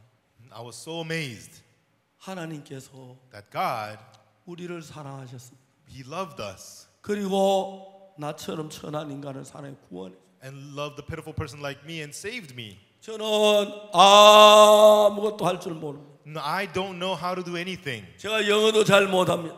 No, I don't know anything at all. 그렇지만 But 어느 날 죄 사함을 받고 나서 one day I received the forgiveness of sins. 제가 그전엔 내가 저녁마다 친구들이 모여 노는 방이 있었습니다. Before there was this room my friends and I hung out in. 친구들하고 모여 노는 그 방에 들어가면은 When I go to that room with my friends, 나머지 사과 따먹고 we would steal apples, 담배 피우고 술 마시고 we would smoke and drink, 그런데 저는 저녁마다 놀러 갔어요. and that's where I hung out every night. 그리고 그 이튿 아침에 새벽 교회 가서 제사해달라고 기도했어요. And the next early morning I would go to church begging for 예수 믿는 걸 forgiveness. 내가 거절할 수 없으니까. And because I cannot refuse to believe in 근데 Jesus. 죄가 씻어지질 않는 겁니다. But my sins would not be washed. 그리고 또 이제 하나님 오늘 저희 거기 가지 말게 해주십시오. And I would say, God, don't let me go there tonight. 그러다 1962년 10월 7일 날 새벽에 But early morning, October 7th, 1962, 예수님의 피로 제가 죄사함 받았다는 걸 확실히 알게 I 됐어요. was able to clearly know that by the blood of Jesus, my sins are all 그때 washed. 제 삶에 놀라운 변화가 오기 시작했어요. Right then, amazing change began to come to my life. 내가 저녁에 그 친구 집에 놀러 가면 안 돼. 난 죄를 지어 안 돼. 안 돼. I used to say, I shouldn't go there at night. No, I don't want to sin. I can't go there. 저녁마다 제가 거기 But 갔어요. I went there every night. 저녁마다 거기 갔어요. I went there every night. 그런데 But 그날 죄사함 받는 그날 that day, from the day I received the forgiveness of sins, 내가 거기 가 있지 않았습니다. I was no longer going there. 성경을 읽고 있어요. I was reading the Bible. 그때 친구들이 얼마 지난 뒤에 물었어요. And after some time, my friends asked me, 야 옥수야 너 그때 어디 갔어? Hey, Oksu, where have you 왜 been? 저 보이다 왜 안 보였노? Where did you go? Where'd you go every night? Why weren't you there? 내가 달라지기 시작했어. I was starting to change. 예수님 내 마음에 오셔서 Jesus came to my heart. 욕망이나 정욕이나 쾌락하는 거 다 물리치시고 ambitions, desires, pleasures, Jesus defeated them all. 내 마음에 주로 오셨어요. And he came as the Lord to my heart. 주 예수 내 마음에 들어와 계신 후 변하여 새 사람 되고 After the Lord Jesus came into my heart, I've changed and turned into a new person. 내가 늘 부르는 찬송 마음의 찬송이 되었습니다. This praise that I used to always sing now became a praise of my heart. 더 나서 메가더 장군은 장군이 가진 그 뜻을 이해한 사람 아무도 없었어요. And so Douglas MacArthur, nobody understood his will.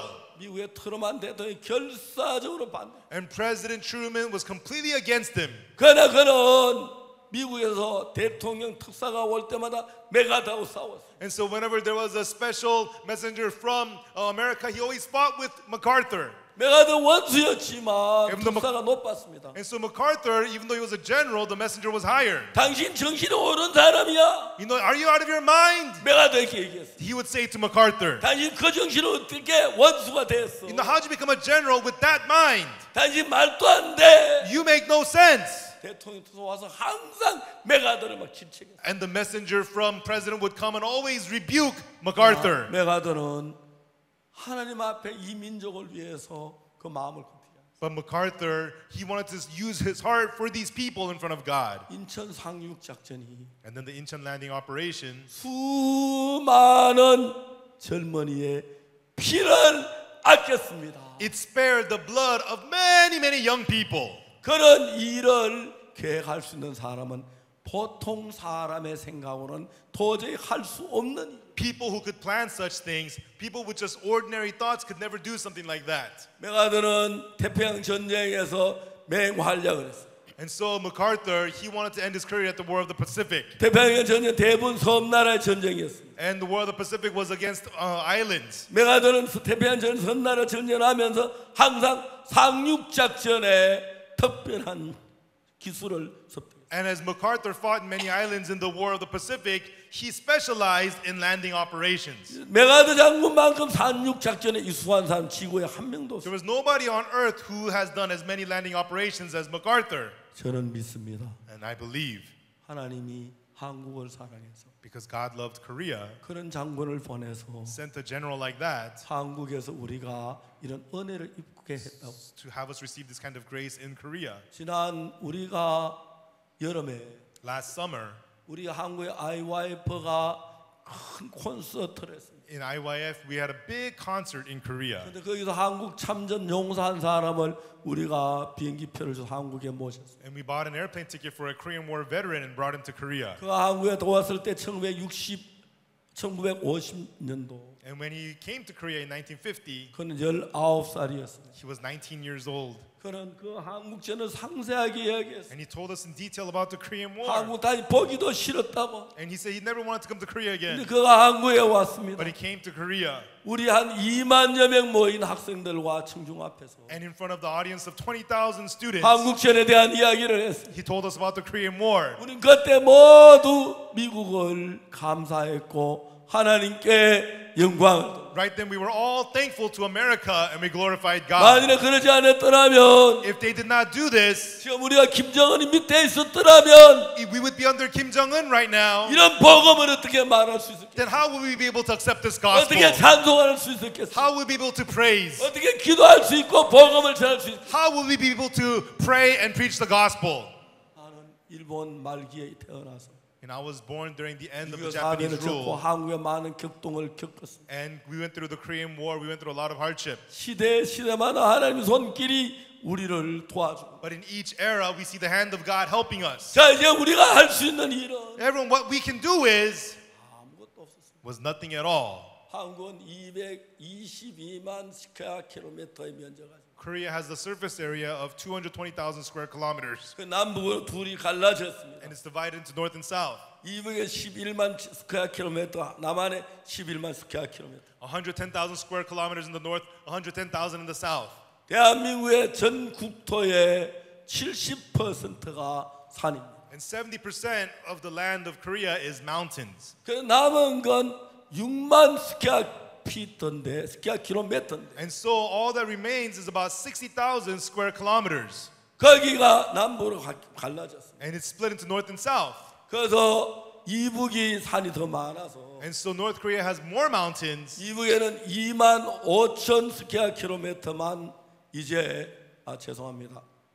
25,000 스퀘어 킬로미터만 평지. And so we only have about 25,000 square kilometers of plain land. 남한에는 35,000 스퀘어 킬로미터가 산입니다. 평지입니다. In the north, and then in the south we have about 35,000 square kilometers of plain 한국에 land. 지하 자원 나오는 거 하나도 없습니다.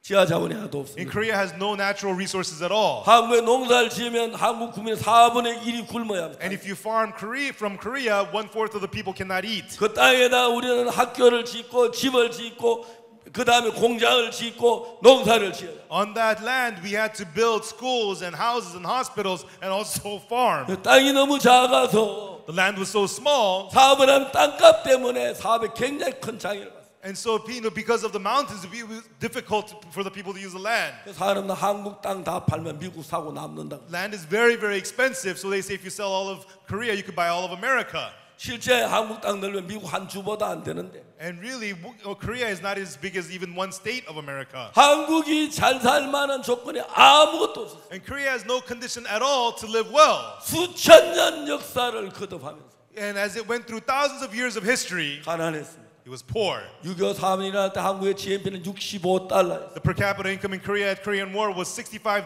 지금 내가 정확히 보면 지금 한국 GNP는 27,000 몇 달러로 알고 But 있어요. right now, the per capita income of Korea is about $27,000. 정확히 아는 사람이 있어요? 한국 GNP? Does anyone know exactly the per capita income of Korea? 예, 한 27,000. About $27,000. 예, 입니다. 그러니까 저는 $65에서 27,000달러까지 살아온 골동품적인 가치가 있는 사람. And so I'm a person who has the antique value of having lived through Korea, going from $65 to $27,000. 여러분 이 $65면은 Everyone, $65. $1 가지고 닷새를 살아요. It means you have to live for 5 days on $1. 그걸 정확히 계산하면 20센트 가지고 하루를 살아요. Meaning you have to live on 20 cents a day. 제가 그 시대를 살았습니다. I lived through that time. 내가 산 게 맞아? Am I alive? 진짜 살았지요? Yes, I'm alive. $65 시대를 살고 I 나. lived through the $65 period. 전쟁을 지냈어. And I lived through it. 정확한 걸 알 수 있습니다. And what I can precisely know is 하나님이 한국에 복음을 세우기 원했어요. God wanted to establish the gospel in Korea.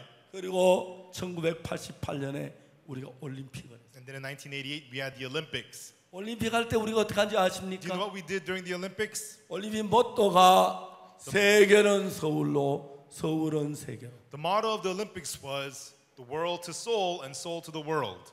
그런데 전 세계가 서울에서 올림픽을 했습니다. And so the whole world came to Seoul for the Olympics, 세계는 서울로. world to Seoul. 그런데 서울은 세계로가 안 됐습니다. But we did not do Seoul to the world. 그때 1989년도에 In 1989, 88년도 저 올림픽 할 때 in 88 during the Olympics, 그때 우리나라는 너무 가난해서 at the time Korea was so poor, 정부가 아무도 패스포드를 만들어 주지. the government would not issue passports to anyone. 패스포드 가지고 해외 나면 돈 쓰고 돈 더 빚진다. Because if you have a passport and go abroad and spend money, you're going to take currency 그 outside. 당시에 패스포드를 발급해 주는 사람은 외교관, And passports were only issued to diplomats 큰 기업의 총수, and businessmen, big businessmen. 대한민국 국민 가운데 1%도 안 되는 사람에게 패스포드를 줬어. Passports were issued to only less than 1% of Korea. 그 당시에 한국의 패스포드만 가져도 굉장히 높은 사람을 인정. And back then, if you held a passport, they thought of you as some amazing person. 그래서 올림픽을 하고 난 뒤에 But after the Olympics, 세계는 서울로가 됐는데 they had the world to Seoul, 서울은 세계로 안 돼. 왜? 패스포드가 없어. but they couldn't do Seoul to the world because they didn't have passports. 그래서 대한민국이 어려웠습니다. So Korea was going through hardship. 그래서 당시 노태우 대통령 당시에 At the time, President No Tae-woo, 1989년 3월 March 1989, 45살 이상 된 사람에게만 패스포드를 내려주는 그런 법이 새로 나왔어요. there was a new law that said people over the age of 45 could be issued passports. 그때 제가 45살이 넘었습니다. At the time, I was over the age of 45. 1989년 3월 달에 제가 처음으로 패스포드를 손에 쥐었습니다. So March of 1989, for the first time, I got a passport. 그리고 그 패스포드를 들고 미국 대사관의 아내와 손을 잡고 갔습니다. And with that passport, I held my wife's hand and went to the U.S. Embassy. 미국의 영사가 나를 보고 말했어요. And the consular at the U.S. Embassy said to me, 당신들 부부 둘이만 갈 거냐고. is it just you and your wife going? 앞으로 아이들 이제 그만 가겠지만 지금은 둘만으로 만족하다. Well, in the future, when my kids get bigger, they'll go too. But right now, it's just the two of us. 모두 날 보고 미국 비자를 안 준다 그러는데 And everybody said to get the American visa. 그 착한 영사, But the consular, he was so nice. 고마운 영사, I'm so thankful to him. 좋은 영사가 He's a good consular. 질문 하나 딱 했습니다. He just asked me one question. 뭐냐면 What was it? 당신 둘이만 갈 거냐고. Is it just the two of you going? 그래서 둘이만 신청했다. And yes, just the two of us. 가라. Go. 그날 패스포드를 미국 비자로. So we got the U.S. visa in my passport. 3월 달에 LA에서 처음으로 집회를. And then in March, for the first time, we had a conference in LA. 그리고 그해 가을에 독일 베를린에 가서 집회를 했어요. And that fall, I went to Berlin, Germany, and had a conference. 지금은 베를린 바로 가지만은 And right now, we go to Berlin directly. 그때는 베를린을 바로 가는 길이 없었습니다. Back then, there was no way to go to Berlin directly. 이 앵커리지까지 와서 You had to come to Anchorage 북극을 넘어 베를린을 가는. and go over the North Pole to Berlin. 앵커리지 가서 다음에 프랑크푸르트 가서 다음에 베를린까지 가는 비행기를 가는. And so you would have to go to Anchorage and then go to Frankfurt and then transfer to Berlin. 서울서 뉴욕까지 오는데 13시간 걸리는데 It takes 13 hours from Seoul to New York, 서울서 베를린 가는데 24시간이 더 걸렸어요. but Seoul to Berlin it took more than 24 hours. 그래서 집회를 했습니다. And we had a conference 많은 there. 사람이 오지 않았지만 Not many people came. 그리고 그 다음 일을 했습니다. And then we continued on. 선교사들을 해외로 보냈습니다. We began to send missionaries abroad.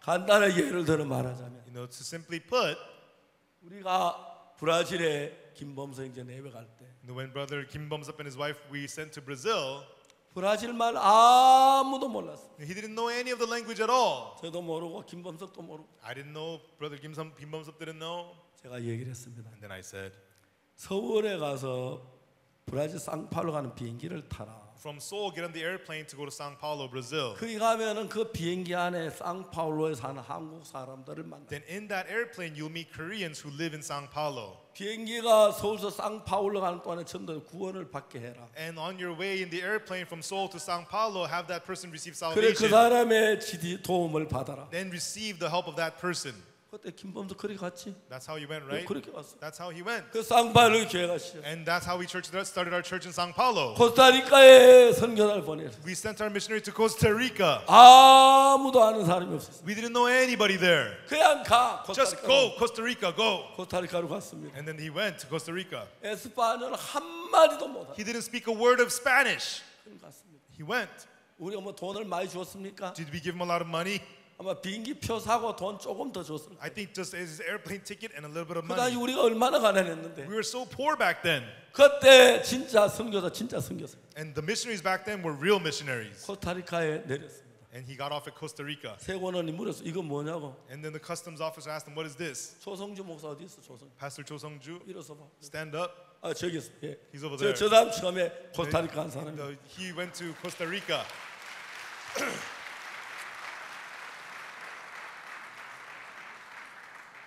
뛰어. 공항에서 내렸던 이야기. Tell us what happened at the airport. 공항에 들어가서 이민청에 갔는데 저한테 여러 가지를 물었습니다. So at the airport, I went to the immigration. They asked me a lot of things. 스페인어로 묻고 영어로 They 물었습니다. asked me in Spanish and then in English. 제가 할 수 있는 거는 바보처럼 웃는 거밖에 The 없었습니다. only thing I could do was just smile like a fool. 그게 제가 할 수 있는 유일한 That 거였습니다. was the only thing I could do. 뭐 더 이상 할 게 I 없었습니다. couldn't do anything more. 그리고 이민청에서 너무 안 되니까 도와줬습니다. And the immigration, they felt so sorry for me, so they helped me. 나중에 세관원 쪽으로 And 갔습니다. later on, they took me to customs. 여러 가지 물었는데 제가 유일하게 할 수 있는 건 바보처럼 웃을 수 있는 것밖에 And so 없었습니다. they asked me a lot of things, but the only thing I could do was smile. 그게 제가 할 수 있는 게 That 다였습니다. was all that I could do. 그때 제가 한 가지 딱 배운 언어가 있었습니다. There- 올라 그거 하나였습니다. There was one thing I knew of the language, hola. 근데 저를 보내신 교회와 목사님의 약속 안에 있어서 모든 부분들 정말 얻을 수 있었습니다. But I was in the promise of the church and pastor who had sent me, so I gained everything. 감사합니다.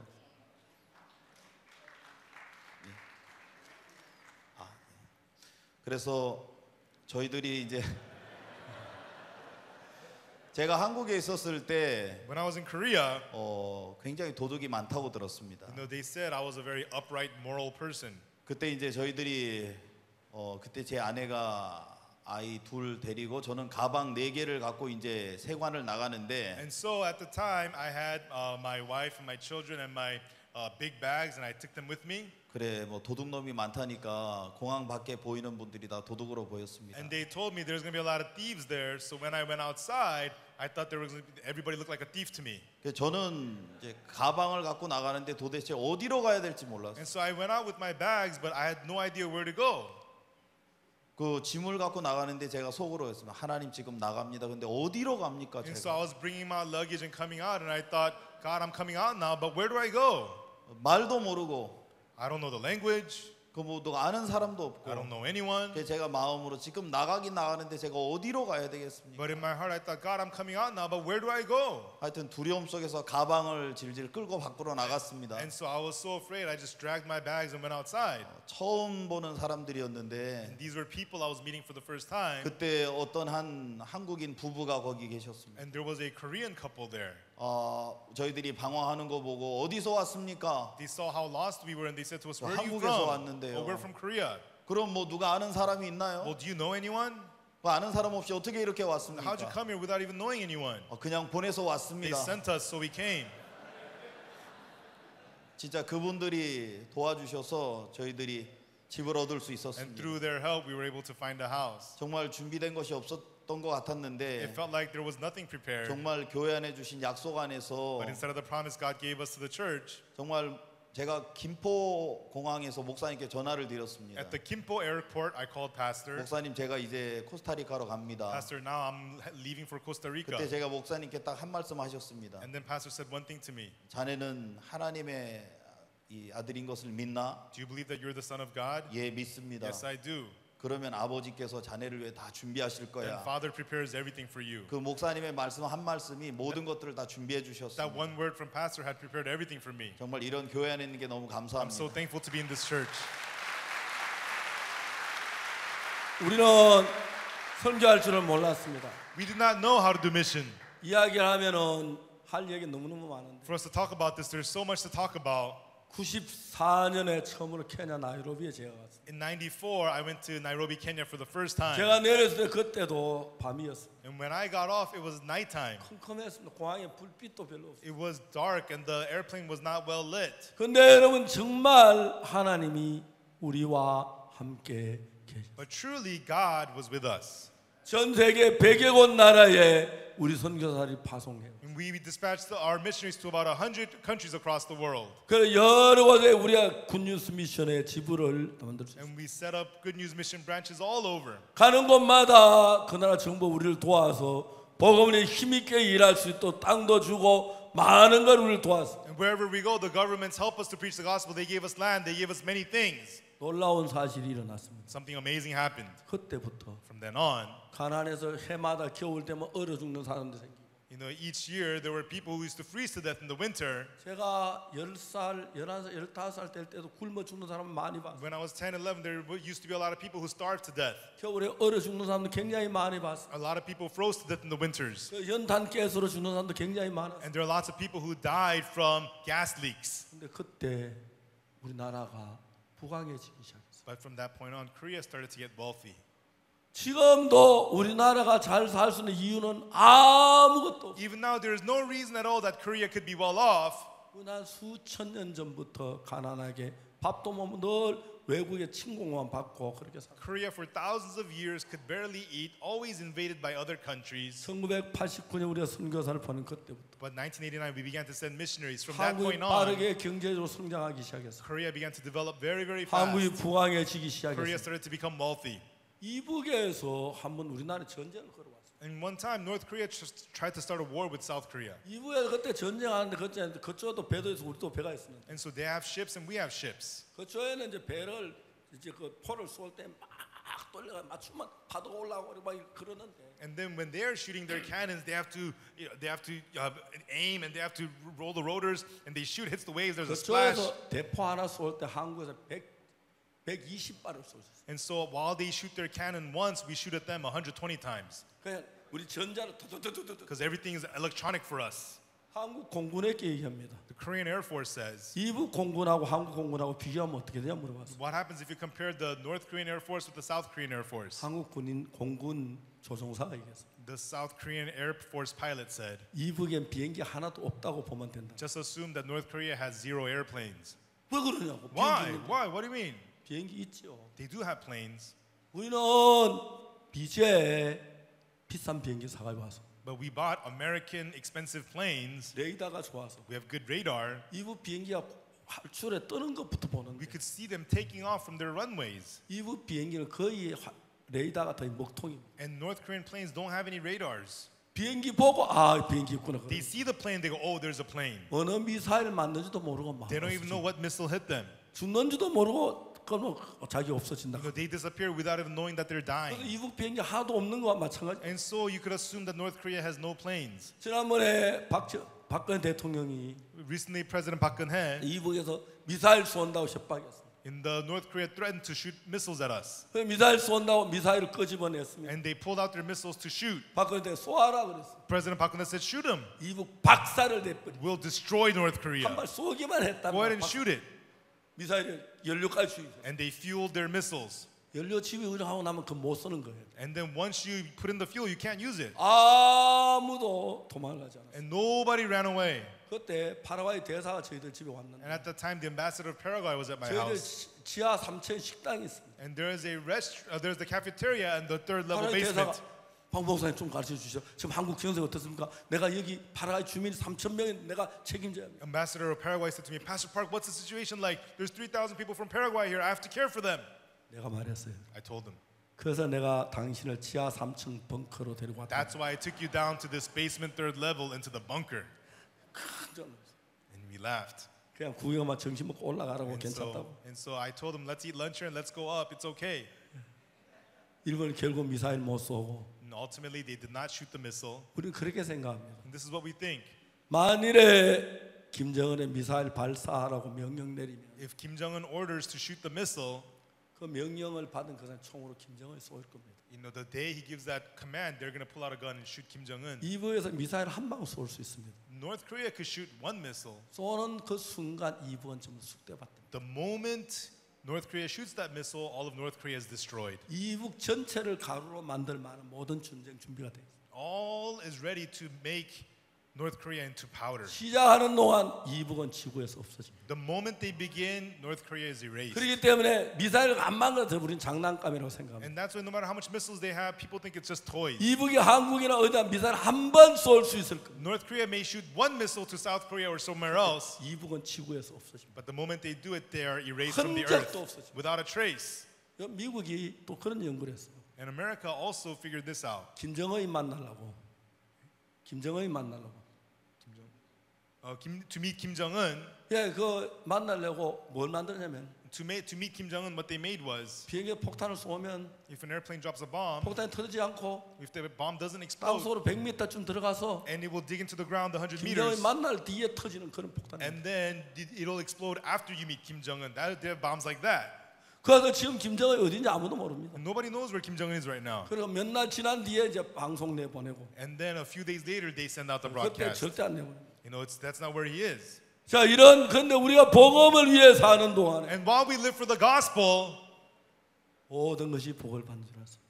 we get blessed in every way because 지금 전 세계 많은 나라들이 many countries all over the world, 기독교회가 죽어가고 있습니다. Christianity is dying. 젊은이들 없고 They don't have young people. 정말 학생들이 They 없습니다. don't have young students. 노인들하고 사람들이 줄어가고 있습니다. And they're just getting less in number with elderly people. 기쁜 소식 선교회는 안 그렇습니다. But that's not so with the good news mission. 우리가 지금 믿음으로 젊은이들이 어느든지 꽉꽉 찹니다. By faith, the young people pack our churches. 정확하게 예수님과 우리 마음을 연결하고 Precisely when you unite your heart with Jesus, 그래 우리가 죄 사함을 받게 되면 and if you receive the forgiveness of sins, 이제는 하나님의 아들이 됩니다. you become the son of God. 저도 제 아들 죽도록 안 내두는데 Now, I don't allow my son to die. 하나님이 하나님 아들 죽도록 내버려 Would God 두겠습니까? let the son of God be put to death? 저는 하나님을 믿습니다. I believe in God. 오늘 우리는 요한복음 4장 이야기를 했습니다. And today we talked about John chapter 4. 끝낼 시간입니다. It's time to end. 어떻게 마무리를 할까요? How should I close this? 4장 시작할 때 예수님하고 사마리 여자는 생각이 달라. When chapter 4 began, Jesus and the Samaritan woman had different thoughts. 예수님 사마리 여자에게 물을 좀 달라는 말을 이해를 하지 못했어요. And she could not understand Jesus asking her for water. 여자가 물었습니다. And the woman asked, 당신은 유대인으로 어찌 사마리 여자에게 물을 달랍니까? You're a Jew, how do you ask me, a Samaritan, for water? 예수님 말씀하셨습니다. And Jesus said, 네가 만일에 하나님의 선물과 If you knew the gift of 또 God, 내게 물 달라니까 누군지를 알았더라면 and who it is that said to thee, give me to drink, 그가 너에게 네가 그에게 구하여 그가 생수를 네게 주. you would have asked of him, and he would have given you living water. 여자가 말했습니다. And the woman said, 주여 물기를 그릇도 없고 You have nothing to draw with, 이 우물은 깊은데 어디서 생수를 얻겠어? and the well is deep. How are you going to get the living water? 우리 조상 야곱이 이 우물을 줍고 우리가 그 자손과 짐승이 다 먹었습니다. And so our father Jacob built this well, and we the descendants drink from this well. 당신이 야곱보다 더 큽니까? Are you even greater than Jacob? 예수님께 여자에게 And 했습니다. Jesus said to her, 여자 내 말을 들으라. Woman, listen to me. 이 물을 먹는 자마다 다시 목마르리니와 Whosoever drinks of this water shall thirst again. 내가 주는 물을 먹는 자 영원히 목마르지 아니하니. But whosoever drinks the water I give him shall never 그래서 thirst. 영생토록 솟아난 샘물이 되리라. For it will be in him a well springing unto everlasting life. 여자가 뭐라고 말합니까? And then what did the woman say? 주여 Lord, 이런 물을 내게 주사 give me this water, 목마르지도 않고 여기 물길로 오지도 않게. that I thirst not, neither come here to draw. 처음에는 여자의 이야기 생각하고 예수님 마음이 뭐라. At first, this woman's thoughts and the thoughts of Jesus were far from each other. 이야기를 계속하는 동안에 But as they kept on talking, 예수님하고 여자하고 마음이 같아지기 시작. this woman's heart and the heart of Jesus becomes one. 우리 같으면 여자가 뭐라고 대답했을까 생각했어요. And so I would think, how would the woman answer? 어떻게 물 한 번 마신다 한 평생 목 마르지 않는 그런 물이 어디 있어요? What kind of water is that to never be thirsty ever again? 농담하지 마세요. Don't joke about that. 아마 우리는 그렇게 말했어요. That's probably what we would have said. 그런 물은 없어요. There's nothing like that. Doesn't exist. 없어요. 그랬을 거예요. And such water doesn't exist. 이 여자는 But this woman, 자기가 지금까지 방탕하게 살았습니다. because she has lived so riotously until 자기가 now, 모든 게 틀린 걸 알았어요. and she knew everything herself is wrong. 자기를 믿지 She 않았습니다. did not trust herself. 예수님 말씀 믿으니 예수님과 마음이 같아졌습니다. And as she spoke with Jesus, her heart became the same as Jesus. 이해가 가지 않지만 And although it's not 물 the same 한번 as her thoughts, 마시는데 영원히 목마르지 않는 물이 있다 이해가 안 가지만 although she doesn't understand that there is water springing into everlasting life, 그 여자는 예수님을 믿었습니다. but this woman believed Jesus. 여자가 입을 열었습니다. And this woman opened her mouth. 주여 이런 물을 내게 주사 목마르지도 않고 너에게 물길로 오지도 않게 하옵소서. Lord, give me this water so that I thirst not, neither come here to draw. 예수님과 여자 마음이 하나가 되었습니다. Jesus and this woman became one heart. 그때부터 여자는 달라지기 시작했습니다. From this point on, the woman began to change. 왜요? Why? 우리가 가진 이 마이크는 선이 없습니다. The mic that we have has no line, 그러나 이 마이크 안에 배터리가 있습니다. but there's a battery inside of this mic. 이 전기는 어디다 쓰냐면은 이 크리스탈 발진기라는 게 여기 안에 있는데 There's the crystal transmitter in here.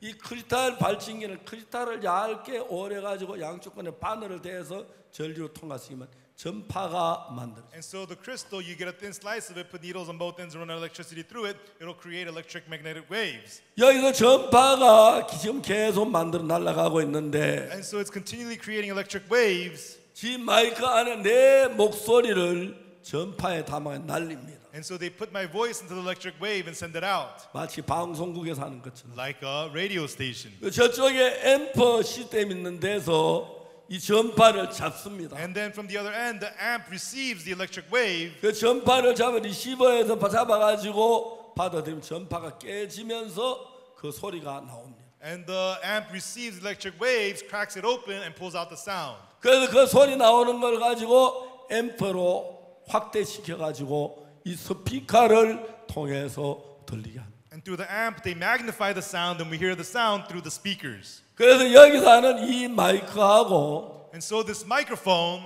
저쪽에 받아들이는 그 리시버하고 that's sending and the receiver on the other end, 똑같은 채널로 똑같은 주파수로 맞춰야 합니다. they have to be on the same channel, on the same frequency. 그러면 그냥 볼 때 아무 소리가 안 들리지만 Then, if you just do it, it doesn't make any sound. 같은 채널을 맞추면 But if it's on the same channel, 여기서 오는 전파를 잡을 수가 있습니다. you can pick up the electric 여기서 오는 waves. 전파, 저거 전파를 깨내면 그 then- 속에 소리가 나. 그 소리를 가지고 다시 소리를 정돈시켜서 확대시켜서 스피커로 보내. And then from the electric wave, you can remove the sound and with the amp magnify the sound and let it out through the speakers. 이 마이크하고 이쪽 마이크는 주파수가 다릅니다. This microphone have different frequencies. 그저 두 개의 다른 리시버를 달았습니다. And so they have two different receivers. 그래서 이걸 받아들이는 또 저쪽에 수신기가 있고 And so there is a receiver over there to receive from this mic. 이쪽 마이크를 받아들이는 리시버가 있습니다. And there's also another receiver that will receive 그 from this 우리 mic. 둘이 하는 이야기 그대로 받아서 And so when we speak, they both accept both of 그 them 전파를 깨내고 and open the electric wave 전파선 소리를 꽂으면해서 and pull out the sound from the electric wave 다음에 확대시켜서 and magnify it 스피커로 보내서 and send it to the speaker 합니다.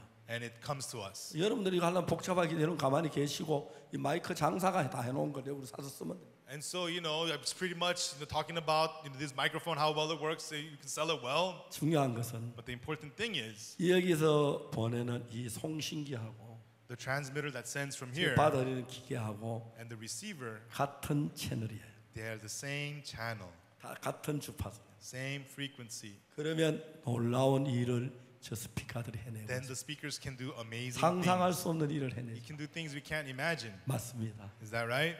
사마리아 여자가 옛날에는 방탕하고 음란하고 그렇게 지내. The Samaritan woman used to be lustful and riotous. 그래서 예수님을 만나 이야기하는 And 동안에 then she meets Jesus and speaks with him. 예수님 마음과 같은 마음이 됐어요. And she became same heart as Jesus. 이 물을 먹는 자만 다시 목마르리니 Whosoever drinks this water will thirst 내가 again. 주를 먹는 자는 영원히 목마르지 아니하리니. But whoever drinks the water I give him will never 그래서 thirst. 영생토록 솟아나는 샘물이. It will be a well springing up into everlasting life. 우리가 이해가 안 됩니다. We don't understand that. 그 이해갑니까? Do you understand that? 안 가요.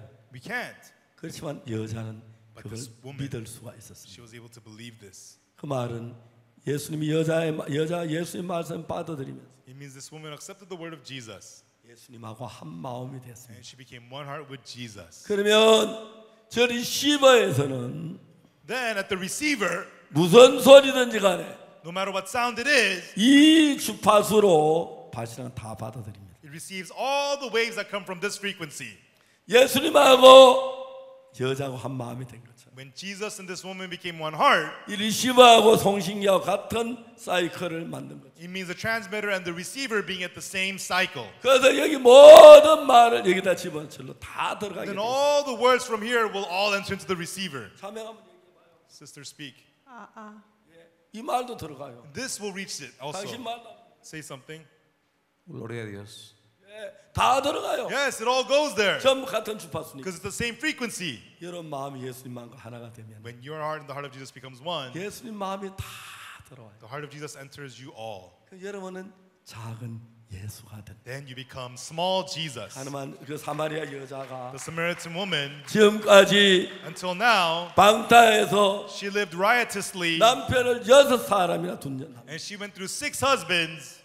그런데 그날 But that day, 예수님 만났습니다. she met Jesus. 이야기하면 한 마음이 됐습니다. And while talking with him, she became one heart with 그때부터 him. 그 여자가 예수님의 마음으로 살고 있습니다. From then on, this woman lived with the heart of Jesus. 덜 술 취해가지고 마셔라 그러던 여자. And the woman used to always be drunk. Hey, let's party, let's dance. 동네 가서 얘기합니다. But she went to the village. 내가 메시아를 만났어요. He's the 그 Messiah. 사람 내 모든 걸 알아요. He knew 이제 everything about 메시아로 me. 가보세요.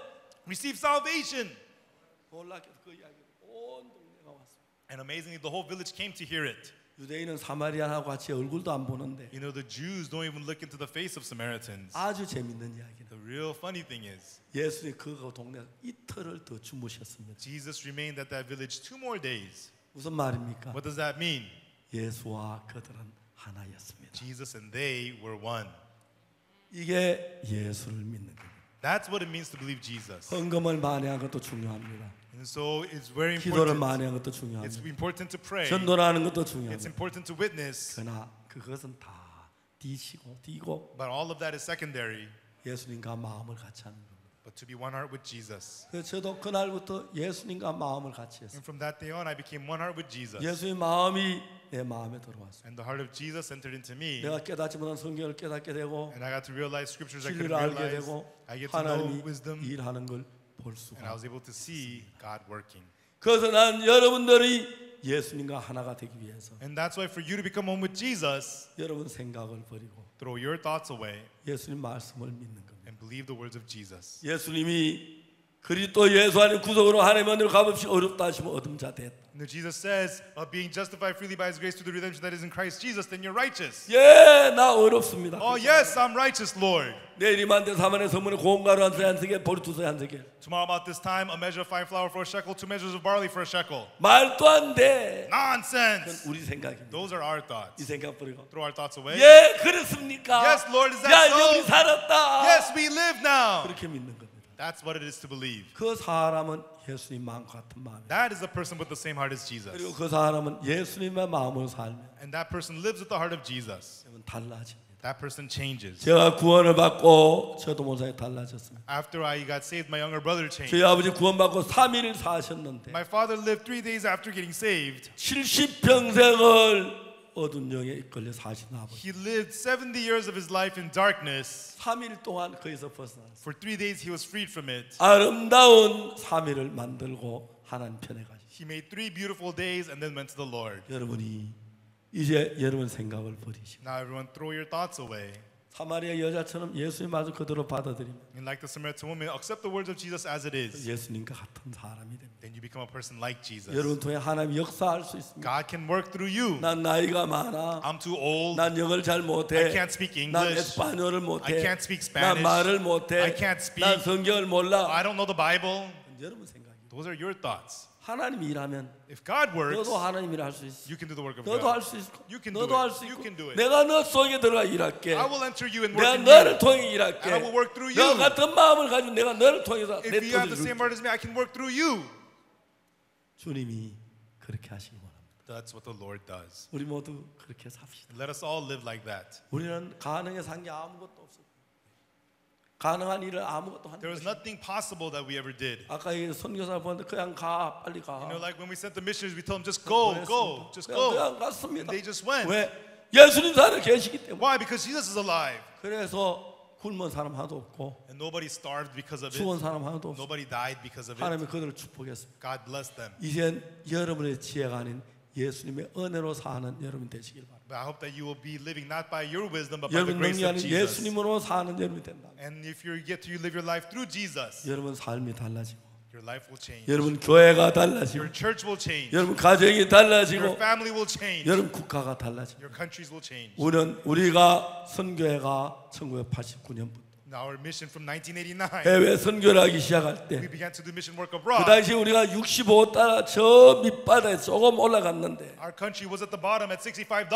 1989년 선교사 보낼 때 빠르게 상. From 89, we began to send missionaries. It began to climb very fast. 모르는 사람들은 한국 가난하게 생각하는데 People who don't know think that Korea is poor. 한국 가보면 모든 게 미국보다 좋습니다. In Korea, everything's better than America. 한국에 가면 길거리 고물차 한 대도 없어요. In Korea, you don't see any junk cars on the roads. 대부분 한국 사람은 차 4년 이상 타지 않습니다. And most Koreans don't drive a car more than 4 years. 다 새거로 바꿨다. They all get new cars. 그리고 여러분 공항도 And the airport, 비행기 바퀴가 땅에 when 닿으면 the airplane wheels hit the ground, 딱 10분 지나면 제가 승용차 안에 완전 in 10 minutes, I'm already in my car. 깜짝 놀랍니다. It's amazing. 비행기 하면 암만 많이 와도 No matter how many planes there are, the boom, boom, boom, boom, boom. 그래서 한국 사람 성미가 급합니다. And that's 빨리 why 빨리 빨리 Koreans are 빨리 very impatient. 빨리, 빨리, hurry up, hurry up. 빨리 하나님을 마음과 같이 하세요. You know, quickly unite your heart with 빨리. the heart of God. 빨리, 빨리, hurry 빨리. up. Quickly, quickly. 그리고 이 놀라운 복을 받으시길 And 바랍니다. I hope you will receive this amazing blessing. 여러분 교회가 달라지길 바랍니다. And I hope your churches will change. 하나님이 살아 일하실 것입니다. God will live and work. 기도하겠습니다. Let us pray. 하나님 아버지 감사합니다. Father God, we thank you. 우리에게 놀라운 은혜를 베푸셨습니다. You gave us this amazing grace 아무 값 없이 freely, 아무 행위 없이 without any works. 이런 은혜를 베푸신 주님을 We 찬양합니다. praise you, God, for giving us that 우리 모두 grace. 예수님으로 말해 복되게 해주옵소서. Let us all be blessed through Jesus. 감사를 드립니다. We thank you.